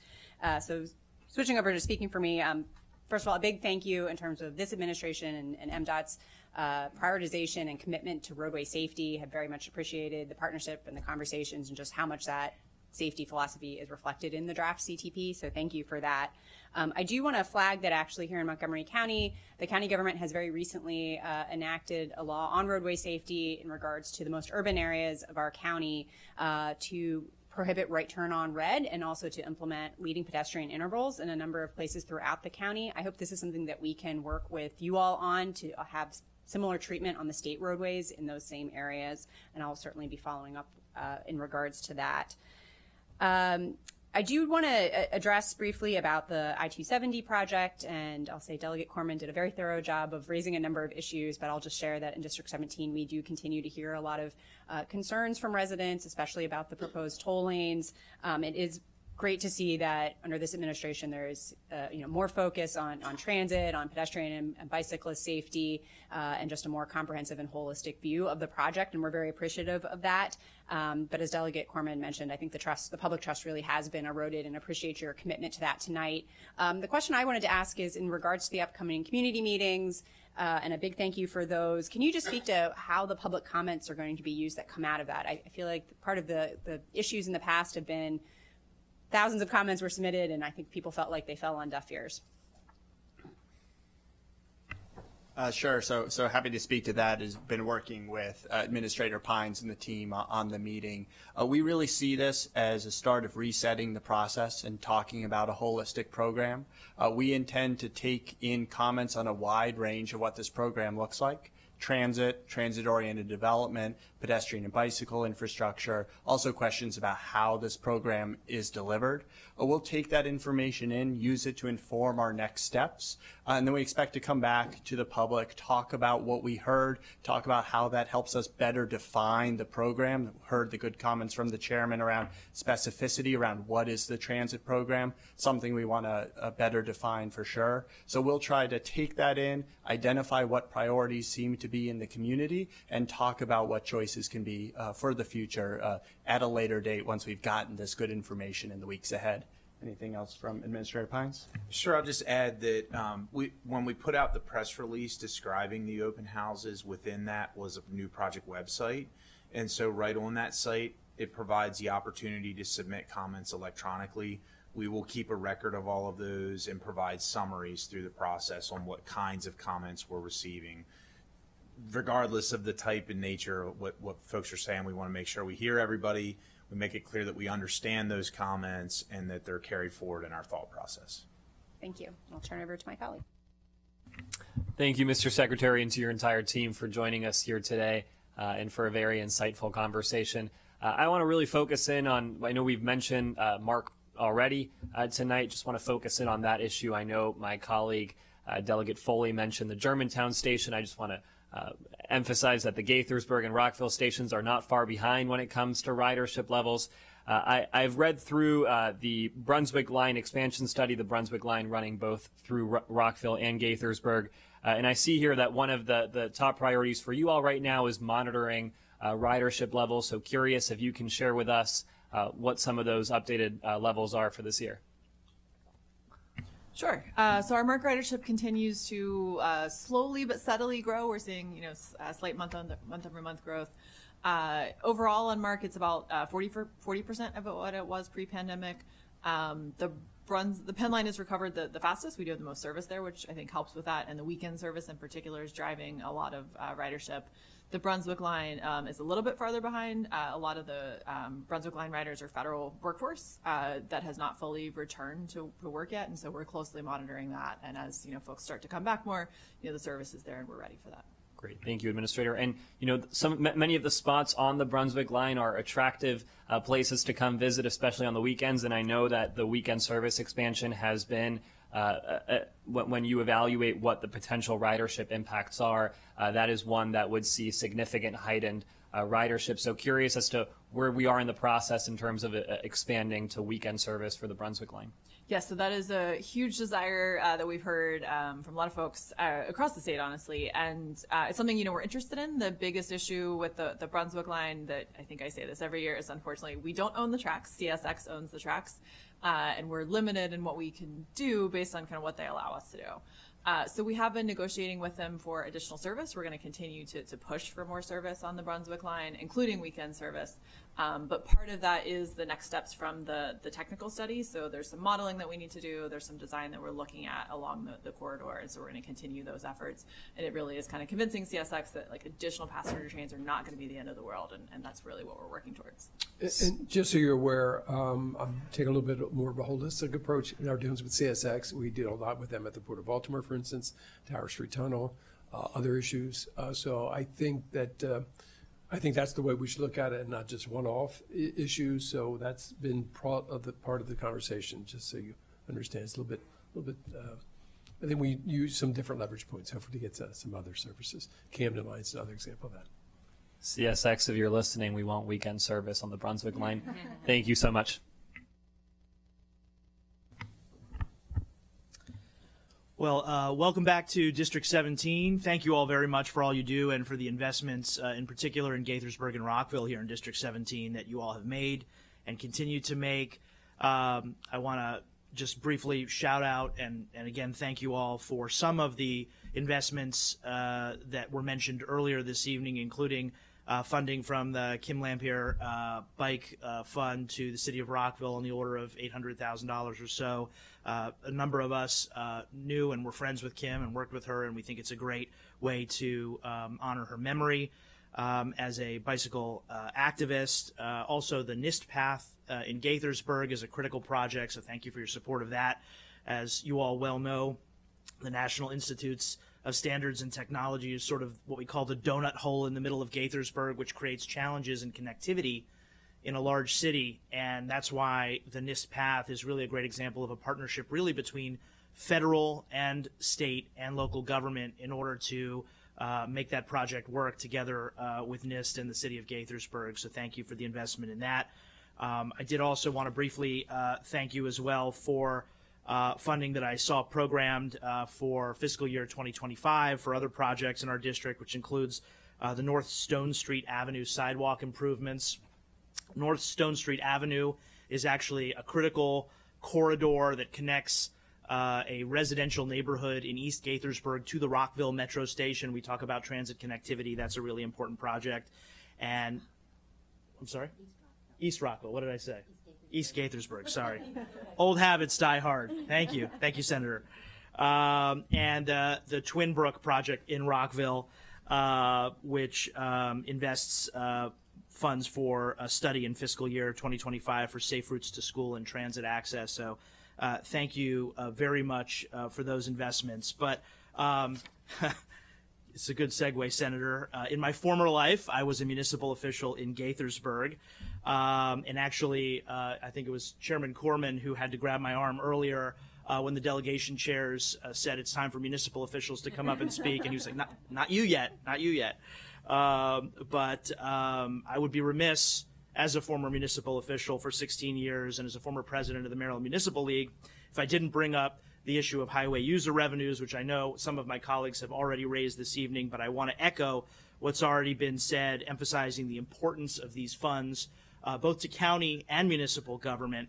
And as you all know, as we all know, after legislation in 2018 and 2022 increased funding, there's, of course, a statutory formula governing the funding for HUR. So obviously that is already in place.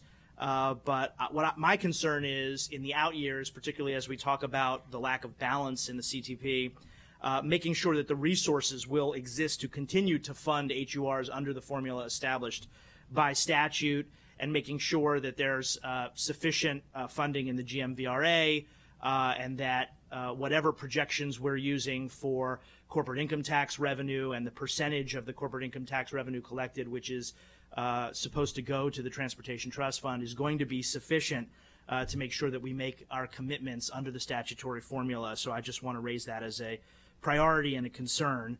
And then finally, I want to echo what's already been said by other representatives about transit access, including expansion of MARC, 355 BRT, and other options.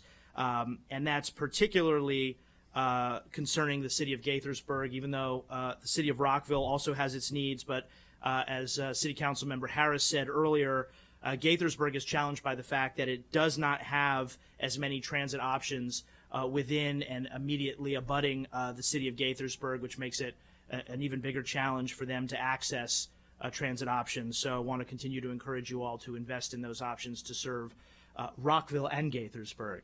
Thank you.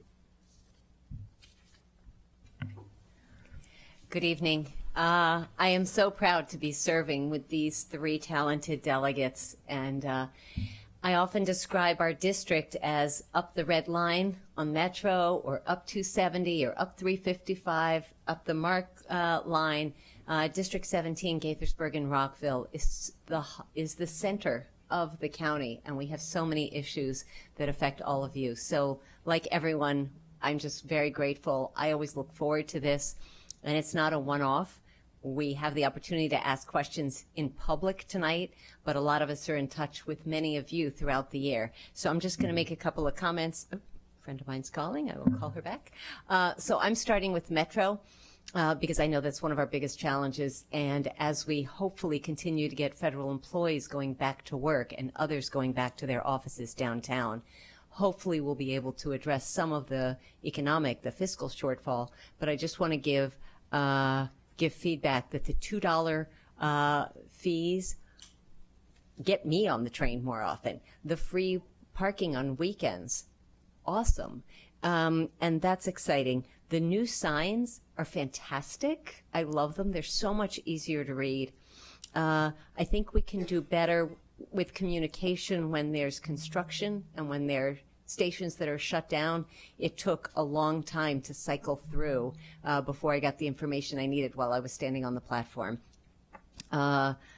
Trash is a problem, and I know that that means hiring more people, but I sent Charlie Scott a pretty bad photo the other day on the train. And he's not here tonight, but I just want to say our constituent and WMATA's liaison, Charlie Scott, is wonderful. He's practically on speed dial. I kind of call or text him all the time. And so I just want to do that.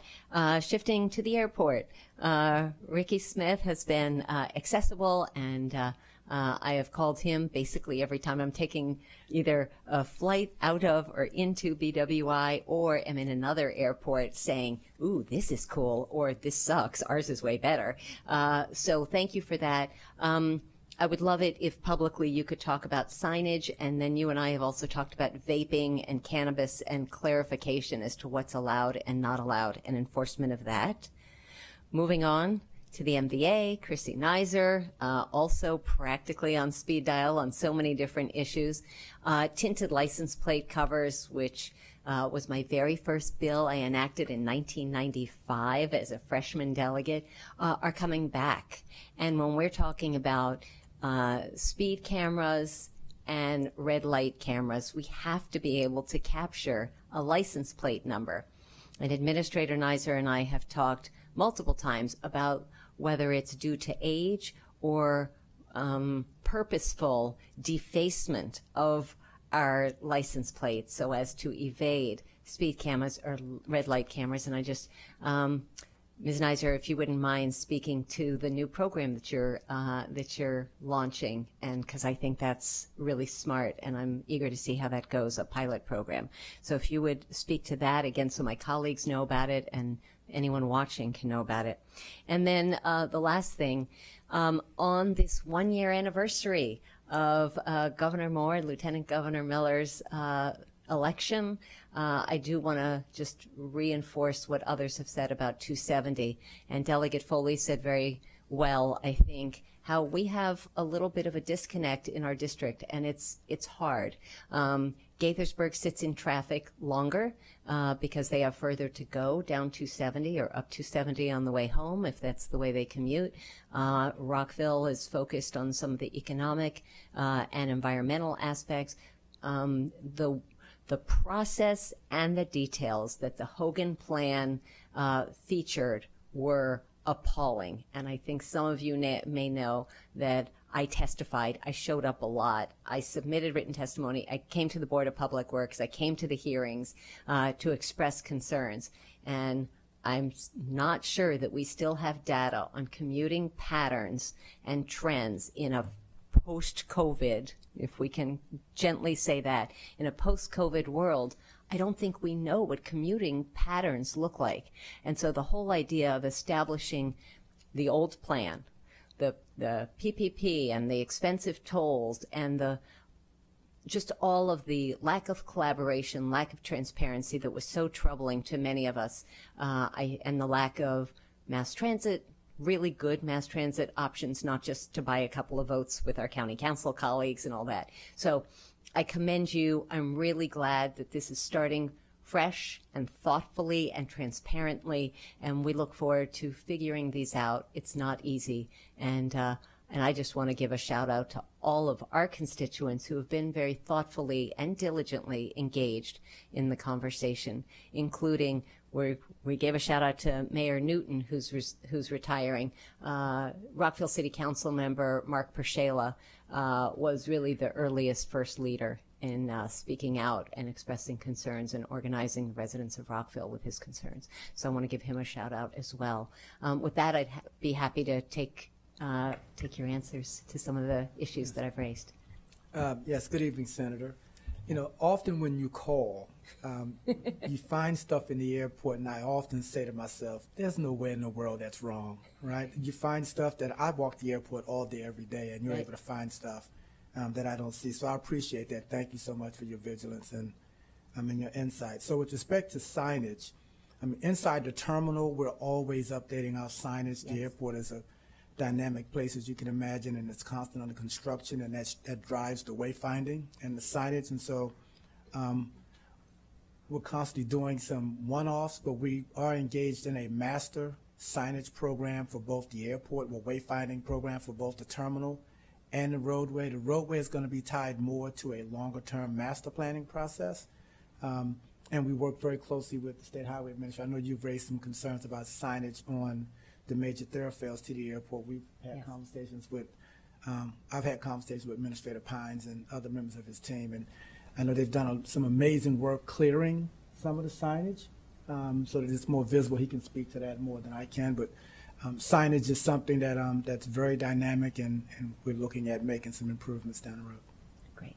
And Mr. Smith, if you wouldn't mind just speaking also to the vaping and cannabis, because that was unclear last time you and I talked, as to the new law of legalization of recreational cannabis, what's allowed in the airport and what's not. That wasn't clear. And vaping, which I observed in the terminal. Yes. And so we've made changes to the digital signs to update those signs, because that's something we could do more immediately. I mean, there are thousands of signs around the airport that refer to smoking, and so we're changing those in a phased approach, but we are making the updates to include vaping as well, and e-cigarettes. So to be clear, vaping is not permitted within the airport, within the terminals. That is okay, correct. Just yes. that anyone's watching and stuff. I just want to be really clear about that. That is that's correct. That's helpful smoking. information. Right. Thank you. Thank you.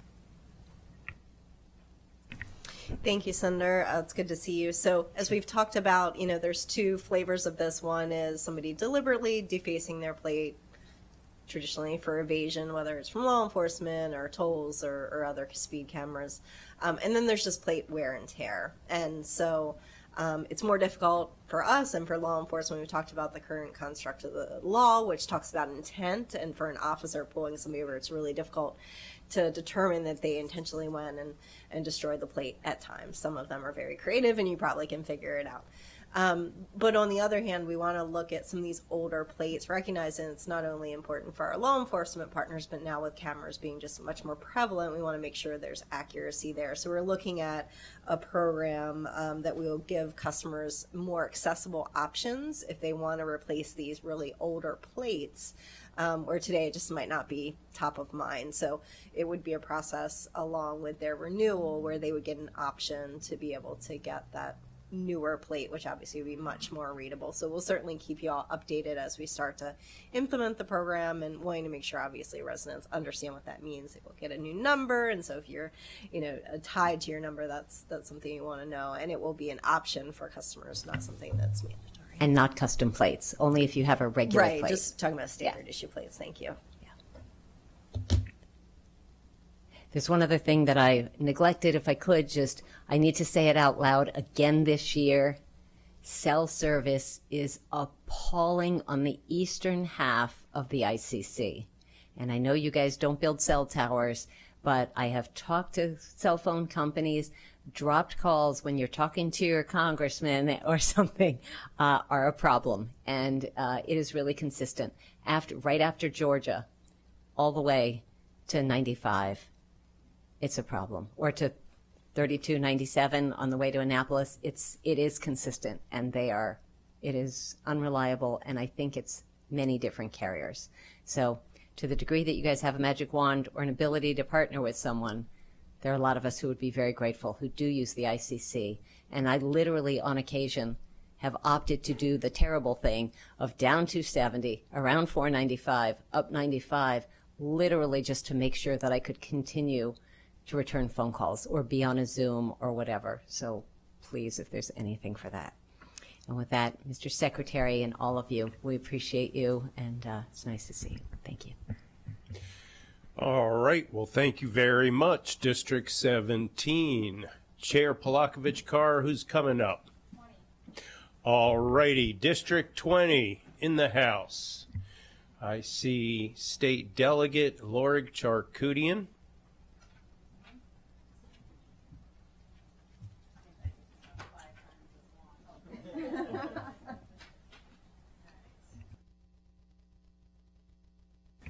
All right. Good evening. It's good to see everyone.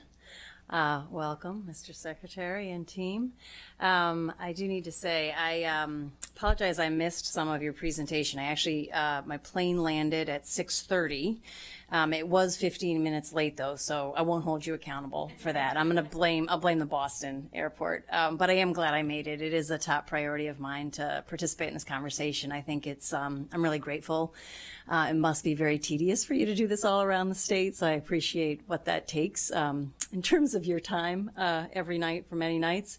But I think it's a really important conversation, so I thank you for that opportunity. I'm speaking on behalf of myself as well as Senator Smith and Delegate Moon and Delegate Wilkins. And I wanted to start with a couple of contextual pieces, and then I want to talk about a couple of specific projects that are outlined in the CTP and some of our feedback on it. So first, in terms of context, I appreciate that the big conversation in front of you right now is about revenue, and I have full trust in my colleague, Chair Corman, and those conversations that you're having. And I know they're going to be hard conversations. And I appreciate that we're having those conversations because we do need to have those conversations from the context of what is it that we need to do to have safe and reliable transportation, to prioritize transit, to prioritize communities that have historically been disadvantaged and left behind, to make pedestrian safety and bike safety a reality in all communities. And that does take revenue. And so we have to have those hard conversations, and I appreciate that you're having them. I also think it's important to have them in the context of the fact that you're inheriting 8 years, which a lot of which was not responsibly handled in terms of revenue. And so by that I mean problematic decisions about tolls, I mean deferred maintenance. And I think you may or may not be able to say that publicly, but I'd like to take this opportunity to say that because I think that you're in a position that is unfortunately worse than it would have to be if we had had a different sort of history in terms of the revenue up until now. And so you end up with that sort of backlog as well as the challenges of the economy in general and the drying up of federal COVID money and so on. So I appreciate that difficult conversation, and I'm ready to support whatever efforts come out of that. The second thing that I want to say as it relates to that and the history, not just of the last 8 years, but the history of the last, I don't know, maybe 50 years of a car-centric transportation systems, is that, you know, we have recognizing that the transit needs and the pedestrian safety, pedestrian and bike needs are, you know, have been recognized. I appreciate that they are now a priority for you. I appreciate that every single one of my colleagues talked about them.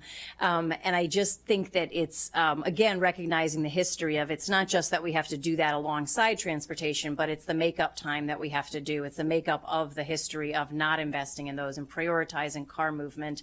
And frankly, I've talked a lot about not playing sort of whack-a-mole with, you know, we spend a lot of time going, and I am going to spare you the actual spreadsheet, which Administrator Pines does have access to, which has 97 things on it. I'm not going to give you the whole spreadsheet tonight, but there is a reality, I think, and I would encourage State Highway and MDOT to look at of, you know, still a lot of the rules that get used to consider even crosswalks and pedestrian safety issues is what are their impact on moving cars. And the term that's used is mobility, but what's meant by it is cars. And so I think that's a really important thing as it relates to just the systems change that are needed, so we're not perpetually playing whack-a-mole. I've had legislation to try to get at some of those systems change. I'll continue to bring legislation, hopefully working with you on that. But there are some real structural systems change in just in terms of how we think about and what rules are used to determine can we put a crosswalk here or not. And so that's, and, you know, then within that context, while we're talking about history, of course, there's communities that have been underinvested in. Low-income communities, communities of color tend to be the ones where we have the most pedestrian accidents because there hasn't been the sufficient commitment to those communities over, again, decades of redlining and so on. So that's sort of big picture things that I would ask you to be thinking about, and if you want to comment on them, I'm happy to hear about that today or at another time. Won't repeat everything that was said about the American Legion Bridge 270 and 495, except to share, highlight that, you know, our team also wants to make sure that transit is prioritized. We're concerned that a lot of the project looks similar to the previous administration's project, and that the transit components, while they're highlighted more, are still very vague. And so it's hard to have faith in, for all the reasons that have been discussed, that transit is going to be a real part of that, and how it's going to be funded, how it's going to be really taking cars off the road. Sharing also what's already been said about minimizing additional asphalts. So working within the current footprint, and then just to. I know that there's been a couple of conversations about and federal funds that have been applied for. I think that a P3 may still be on the table. I would strongly urge you to take it off the table as quickly as possible. I think the absolute disaster of the Purple Line P3 should make MDOT never consider a P3 again. Is just, we can't have, private companies are never going to take on risk. And I think what we saw with the Purple Line is they don't actually take on risk. When the risk comes to them, they sue the state and they walk away. And so we should never be doing P3s for public transportation projects, period. And I hope that you don't do one, that's not being considered on the lanes. Moving on to the Purple Line, thank you for Administrator Hawley for all that you have done to keep that on track, despite the fact that a mistake was made in deciding to go forward with that as a P3. So I do appreciate that. I do want to highlight that because I am been a huge supporter of the Purple Line from the beginning. It's crucial. We need it for all the reasons that have been talked about, but we also need to recognize that the communities that the Purple Line goes through are paying the sacrifices for a benefit to the entire region. And because it's been delayed so long, they continue to pay those sacrifices. And those sacrifices are both in terms of business impact. They're also in terms of pedestrian safety and minimizing pedestrian access to schools and businesses and so on. And it has been really disheartening how hard it has been to make basic pedestrian safety repairs, just as part of, apparently most of the pedestrian safety is not part of the standard contract. And so pretty consistently when there's a pedestrian safety issue, it ends up with me making a phone call to you after going through the 17 other steps that one would take. And most of those are things that you would think that a contractor would actually, fix a sidewalk after they're done tearing it up. Turns out it's not in the contract to do most of that. Issues of, two sides of sidewalks being blocked at the same time. It's happening less and less, but it still happens. I appreciate that what I hear from MDOT across the board is pedestrian safety is our top priority. It doesn't show up enough in general, and it certainly doesn't show up in the Purple Line construction areas. It just doesn't. And it's shocking to me how much time my staff and I spend trying to get really basic things like the sign that got left on the sidewalk that's blocking people from being able to walk down the sidewalk, or a sidewalk that is flush with the street where children are walking to school by themselves, a 10-year-old, a 5-year-old, and I'm watching the 5-year-old lay down and throw a tantrum on the sidewalk that is flush with the street with a, bus coming down the street. It's like, you just have to ask, would you all let your kids walk to school there? I think we've been in touch with a lot of those, but it would be great to see it dealt with more proactively. I want to move on to Montgomery Hills. This is a project that's been in the making for a long time. We are disappointed in the delay. It's not clear what that year-long delay is about, so I don't know if you want to speak to that. I think the other issue with Montgomery Hills, and I'm working on getting to how we got to this place. I know we have some follow-up conversations coming up, but there is the issue of the left turn at Seminary Place, and I've spent a lot of time reviewing all the documents that the community has had access to and that we've all been looking at for the last 5 years. And I think I have pinpointed why there's a miscommunication, why I think none of us could clearly see on any of those that the intention of the department was to limit that left turn and essentially drive traffic through a community where there's no sidewalks, by the way, so it's just driving that traffic there. I think I understand how that happened, and I'm happy to share those details with you sometime other than now. But I think my request would be, given that I think it is a legitimate misunderstanding, that you would work as quickly as possible to fix it in a way that makes it accessible to the community that really has engaged in good faith for 30 years with the Department of Transportation to try to get this project moving. Want to talk about Stewart Lane and Route 29. Earlier this year, Teklu Bushen Siba was killed at that intersection.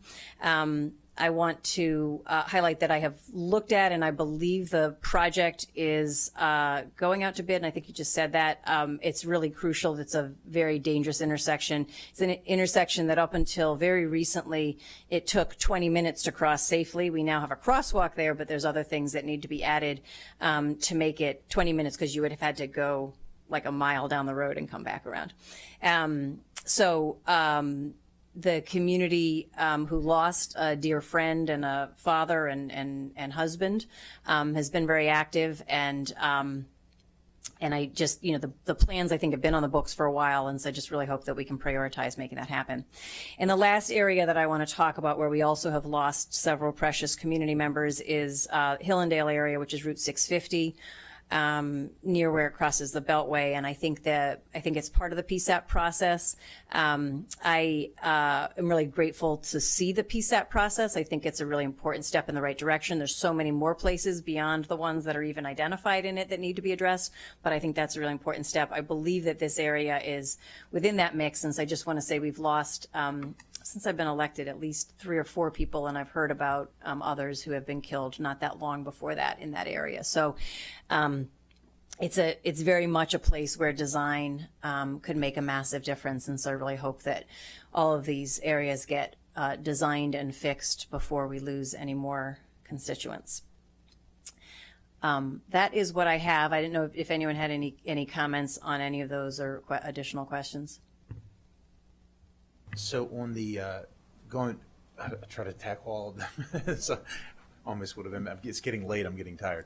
ALB 270 So one of the steps that we're taking in the outreach process with the open houses is that we want to hear some of that community feedback on the different transit options. So the displays and the content that will be provided there does sort of lay out some of the options that are being considered in a high conceptual level, so that we can get some of that input before really starting to run further with advancing concepts. So I know your comment was well taken, that the advancement of those concepts isn't that far yet, but we want to make sure that the options that are being considered are kind of flushed out further through the public outreach process. So that's part of the open house schedule. Come to those, you'll get to see more there, and we'll have some opportunities. Montgomery Hills, happy to engage with the community. Looking forward to our meeting tomorrow to kind of go back over the history. Happy to share. You know, there was a rather extensive public process on that already.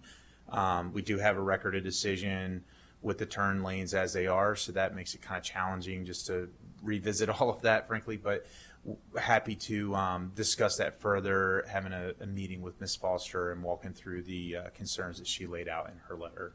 So looking forward to discussing that tomorrow. Thanks. Did you want to? Yeah, so I'll just note on Purple Line, definitely, I mean, you and I have had lots of conversations, and we hear you loud and clear, the concerns about pedestrians, and it's something that we are focused on. You know, Ray, I'm going to give him a lot of credit. He's out and about on the corridor a lot more than he has been. He's given direction to his team, and you've seen differences. We're not there yet. We need to continue to push. We're continuing to push the contractor as well, that like they own this site. They need to take ownership of it and make sure that they're providing that access for pedestrians. So we're going to continue to work.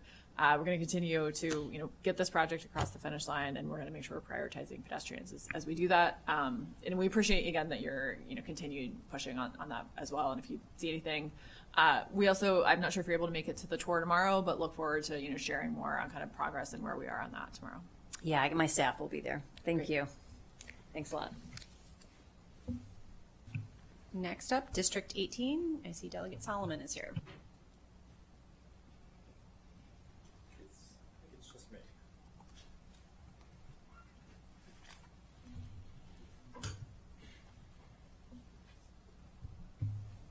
Here we go. Thank you. It's good to see you all. And I have to start off by saying, obviously, we're saddened why we're back here tonight, and appreciate you all being with the Appropriations Committee on Friday. I know we had a long hearing, and I'm sure the hundreds of people watching right now also watched the Appropriations hearing on Friday. So I'm going to try to stick more towards the local issues, and I appreciate you answering a lot of our questions for a good bit of time. I wanted to start off by just saying thank you, especially to the D3 SHA team.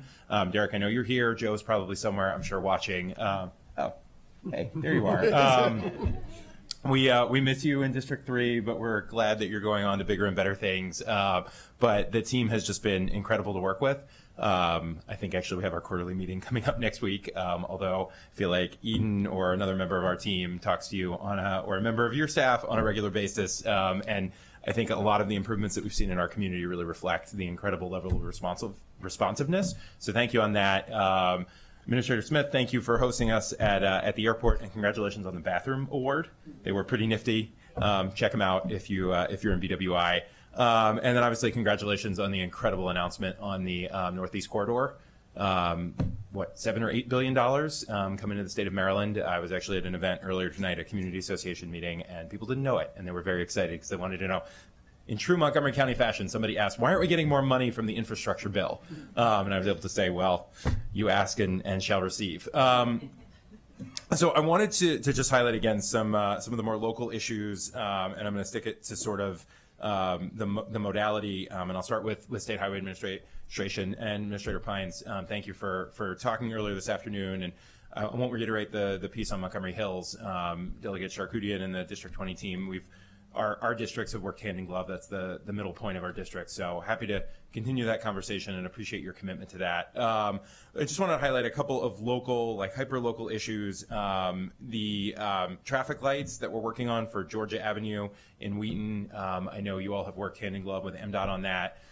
We have some utility issues, and I know we're working with your team on some potential utility legislation, but just can't stress enough that we want to get that light actually in there, and I know we're getting close on some of the right-of-way issues and the redesign. And then I do have to say, again, I was at a community association meeting in East Bethesda, and I announced to folks that we had made that decision on the new traffic light at 410 and Edgevale and Maple, and literally the entire room cheered. So super excited. And again, Administrator Pines, thank you for giving me the update on the schedule. People are very excited to hear that. And I know that's something that's literally taken 4 years between the community and the town of Chevy Chase. The signals at Andrews and Veers Mill also were something I know we're sucked into the utility netherworld. So we just want to highlight that's something that we really need there. I can't thank you all enough, the Connected Communities grant for Wheaton. We are incredibly excited about Drew. Thank you for helping to spearhead that on your side of things.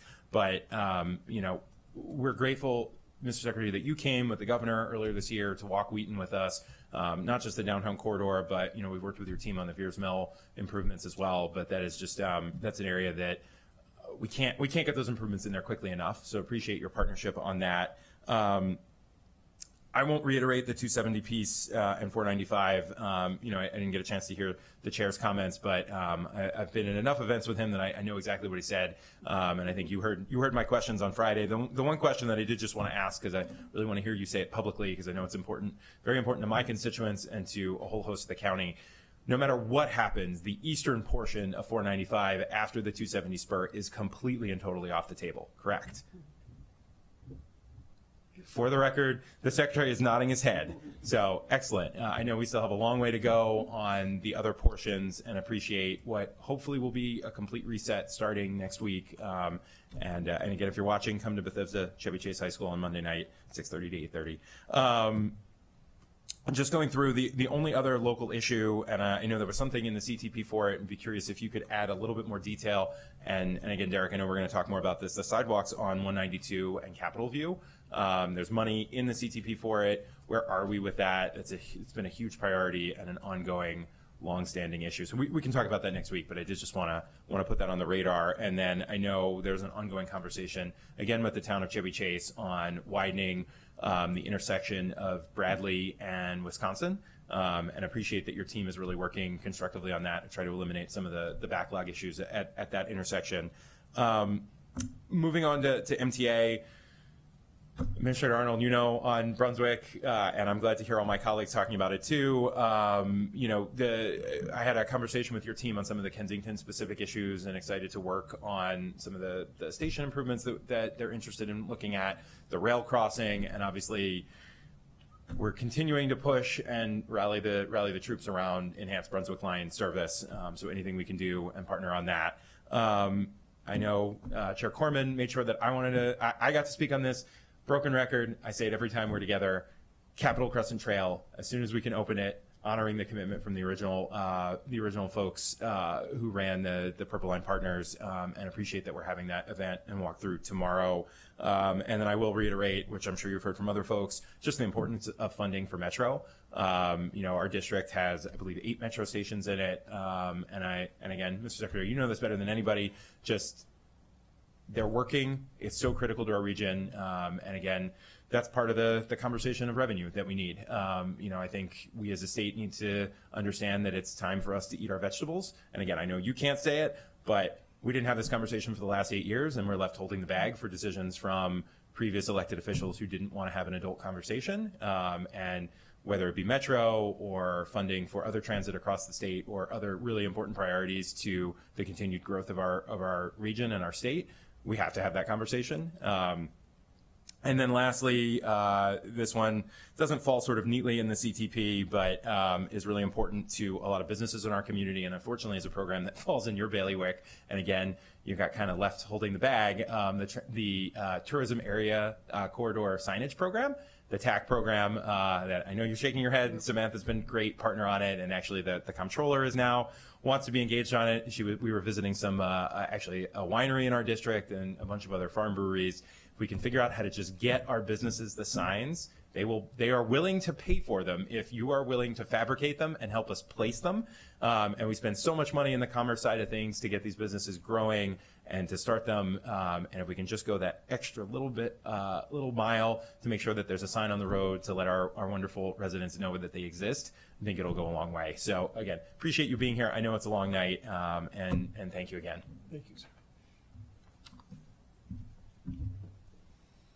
Great. Last but certainly not least, District 39, and Delegate Greg Woods is here.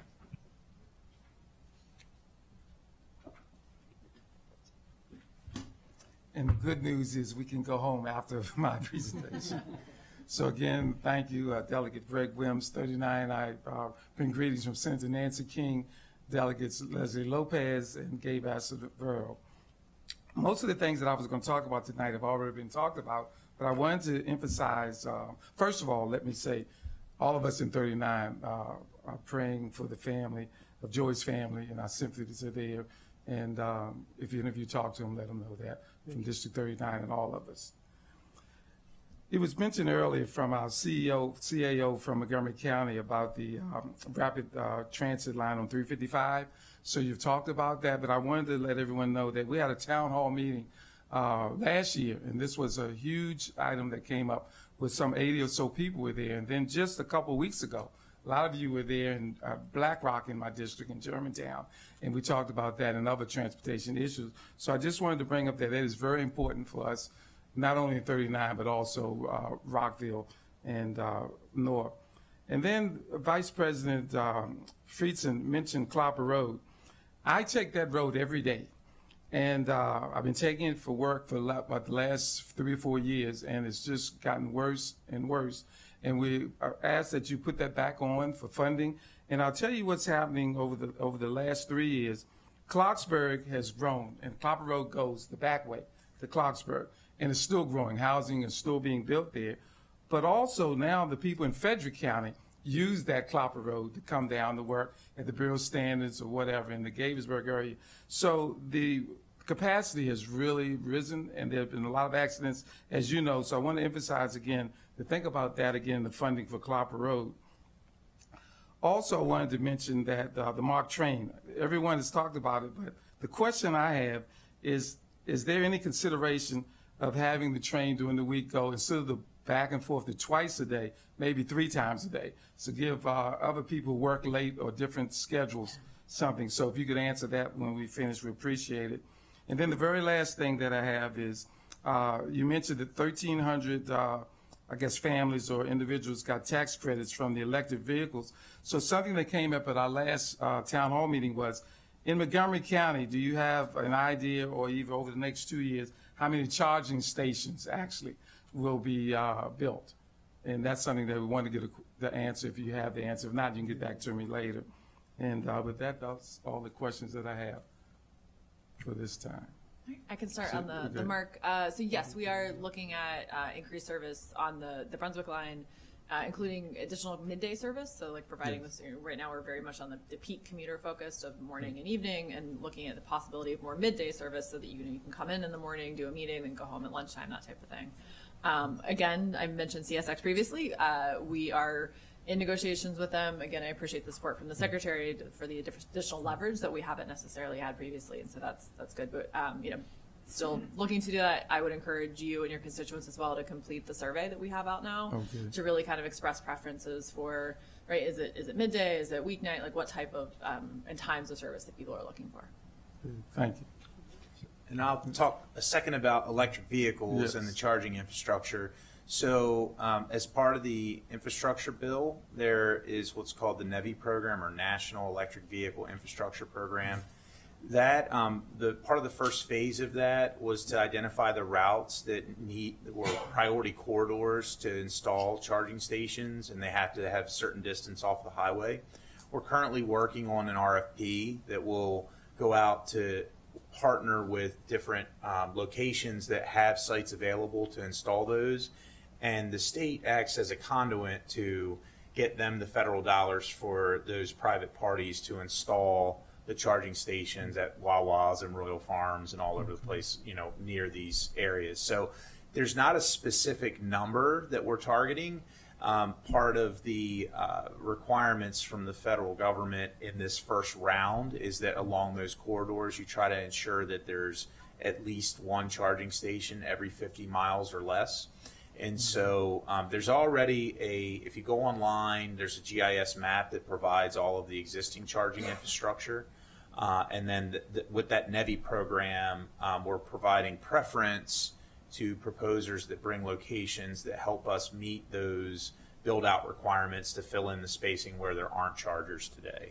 So that's coming out soon. We plan to advertise that early next year and start that partnership with those who will install those chargers. And after that, there's additional rounds of the NEVI program after that, but the corridors and everything haven't been identified. It's really focused on those primarily interstate highways and large U.S. highway network where the first round of charging gets installed. Well, thank you. And I'll just say drive safely to back home. Thanks. Thank you, Delegate Wims, my good friend. Good to see you, sir. Folks, that concludes our evening. I'd like to say thank you very much to all of my colleagues in the legislature who came out this evening, offered their thoughts and comments, which reflect the needs of their constituents. So I appreciate their being here, our other elected officials. And Mr. Secretary, thank you very much for you and your team taking the time to hear the expressed concerns that I think are all issues that if we can work on it and do the best we can, will make lives much better for the residents of our great state. So thank you all for spending the evening with us. It's very much appreciated. Look forward to working with all of you in the future. And thank you again. And with that, I'll step out of the way. Thank you, Senator Kramer. I too will add my thanks. We just very much appreciate your generosity of time. I have a feeling that maybe in Montgomery County, we tend to go long on these, maybe longer than other counties, but we appreciate you hearing all of the multitude of thoughts from our delegation. I just want to add a thanks to our delegation administrator and to the county council staff who helped with the logistics on our end in terms of making the event happen, and did want to put a plug in for the listening public that if anyone has thoughts on transportation or anything else that you'd like to bring to the attention of the state delegation, we are having our annual priorities hearing this coming Monday, November 13th at 7 p.m. This is going to be an online Zoom hearing, but if you'd like to sign up to testify either orally or to submit written testimony, you can do so on our website, montgomerycountydelegation.com. And I think with that, we are